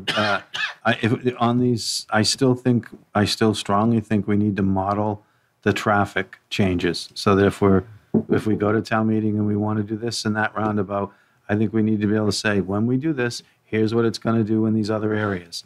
And I know it's possible. We did it 25 years ago with the crappy computers and the little white dots that they had then. I'm sure it's a lot better today. And some of the concerns that people have expressed to me are that they don't want to spend money on these to just have the traffic back up everywhere else. So we need to look at, we need to model it and see to be able to, if we want to have these things pass, And we need to make sure Richmond's money's in the bank. I didn't say that. I didn't. Okay, moving on to committee reports. Anybody got anything good? I do. As I hinted at earlier, we had our second Affordable Housing Trust strategic planning session, which was excellent, and we're getting closer and closer to a final product, and we're still pushing. We've added a meeting in August so that we can have something by the end of August, our final plan. Not something, it'll be our final. Oh, should we take that? The final plan. And, I just wanted to reiterate that, well, I suppose we've really been looking very closely at the existing partnerships as well as partnerships that we can potentially form going forward that we're not currently availing of. And I think I've tried to make it clear that I think that understanding our role and how the select board can best support the Affordable Housing Trust, I feel that is still a very new and emerging relationship. So that's one that I'd like to see us really take up as this plan becomes more clear. And also one of the regular meeting items was the comment to the ZBA. And just to reiterate that the concerns from the Affordable Housing Trust were the density, and Brooke Moore brought up looking at ways to incentivizing to reduce the density. And if there's any way to really work with the developers to reduce that density, ways to ensure more affordability. And Linda Williams made an excellent point, and it came up a little bit in discussion tonight about the 40Bs, that she's concerned about the negative impact on the perception of affordable housing and how we keep having these big 40Bs, give 40B a horrible name and really not help with the image of affordable housing. So I thought that was a really an excellent point and one to keep in mind, particularly as we try and do more public outreach with affordable housing issues. So that was it. Thank you, Vinny. Anything else? Libby? I just want to mention some things that are coming up at your July 11th meeting. Thank you. The special town meeting again, as you know. We are going to have the Green Lady Host Community Agreement draft for the board to review. You'll have a term sheet for that and some other documents, and we'll be trying to get that out to you ahead of time. We've got the 2019 annual town meeting timeline. We have an all-department or pertinent department water quality updates, an annual thing we've been giving to you, and then the final Surfside 40B letter so far. Thank you. I just had to, real quick, go ahead. No, go ahead. I figured you were going to adjourn. Motion to adjourn. No, I have a comment. I have a committee report. You have a committee report. I was just going to do that. We met for the audit committee Okay, go ahead. earlier this year. Is that your comment? No. Okay. And we have the finance director and the FinCom chair. And just to start the conversation on enterprise funds. Do we want to take solid waste, home, out of enterprise and operating, and what are the benefits? What does that look like? So we had a nice 30, 45-minute discussion on that. So there was no decide anything, but it was interesting to see what all the whole ramifications of that would be or not. So I think it's only unique that I have. And mine is a comment. For the past few years, on an annual basis, usually in June, in executive session, we have reviewed cases, lawsuits, claims against the town, and that's been real educational process for me, and I'd encourage us to continue to do that. And so, Now you made me think of another comment on yours, Rita, on the kind of framing the debate and the words labeling affordable housing, how it's getting a negative connotation to it. It switches for me when I got an email from Ann Kutzpa from the housing, right, about Peter Brace. And it was his whole story of how long, 20 years of him renting, and he finally got a covenant home. And when you put a face on it and you see people like Peter Brace, it's like, okay, affordable housing, community housing is a good thing. And just we kind of remember that and tell those stories, whether it's Satcham's Path or a covenant program or something else that we don't talk about a lot. Yeah. So I agree 40Bs take affordable housing. Faceless. I think we do forget who we really are trying to meet the needs for. And it really is a commitment, at least from the Affordable Housing Trust, to a commitment to a diverse, socially diverse community. And I also want to just say as well that Ann Kutzpa and Housing Nantucket came up many times when we looked at the partnerships that we have. And I just want to say that, again, in what sometimes seems like a lonely endeavor, that Housing Nantucket is doing a lot to help. So, anything else? I mean, just in that regard, I think that we've got to be thinking, on the housing issue outside the box a little bit. And one of the things that people sort of said strongly 20 years ago is it should be we should find incentives and ways to encourage it around the island. It shouldn't be in single pockets or, and so there's got to, we've got, it's not necessarily just the traditional ways isn't how it's going to be solved. Yeah. So I agree. I got to end on another positive. The lines that were drawn, is it Candle Street, where the National Grid property is, where you get it where Fresh is. So I walk that every day. And just because one line was drawn, bikes and people walk there, and the trucks and the cars stay right in the middle. It's just so funny how whatever that labor and that paint cost versus trying to get easements or put a sidewalk in there, just that simple line has changed that entire movement of people. I just wanted to say thank you to DPW, those little things that they're doing works. yeah, I noticed that the other day. It's amazing. Stand there and walk. It's like a bike lane now. Yep, the cars stay perfectly in line. There's 5 feet there now. Thank you for that. And I have a baby to feed in 30 minutes, so is there a motion to adjourn? Motion to adjourn. Second. All those in favor? Aye. What time? Erica, you may fill this away.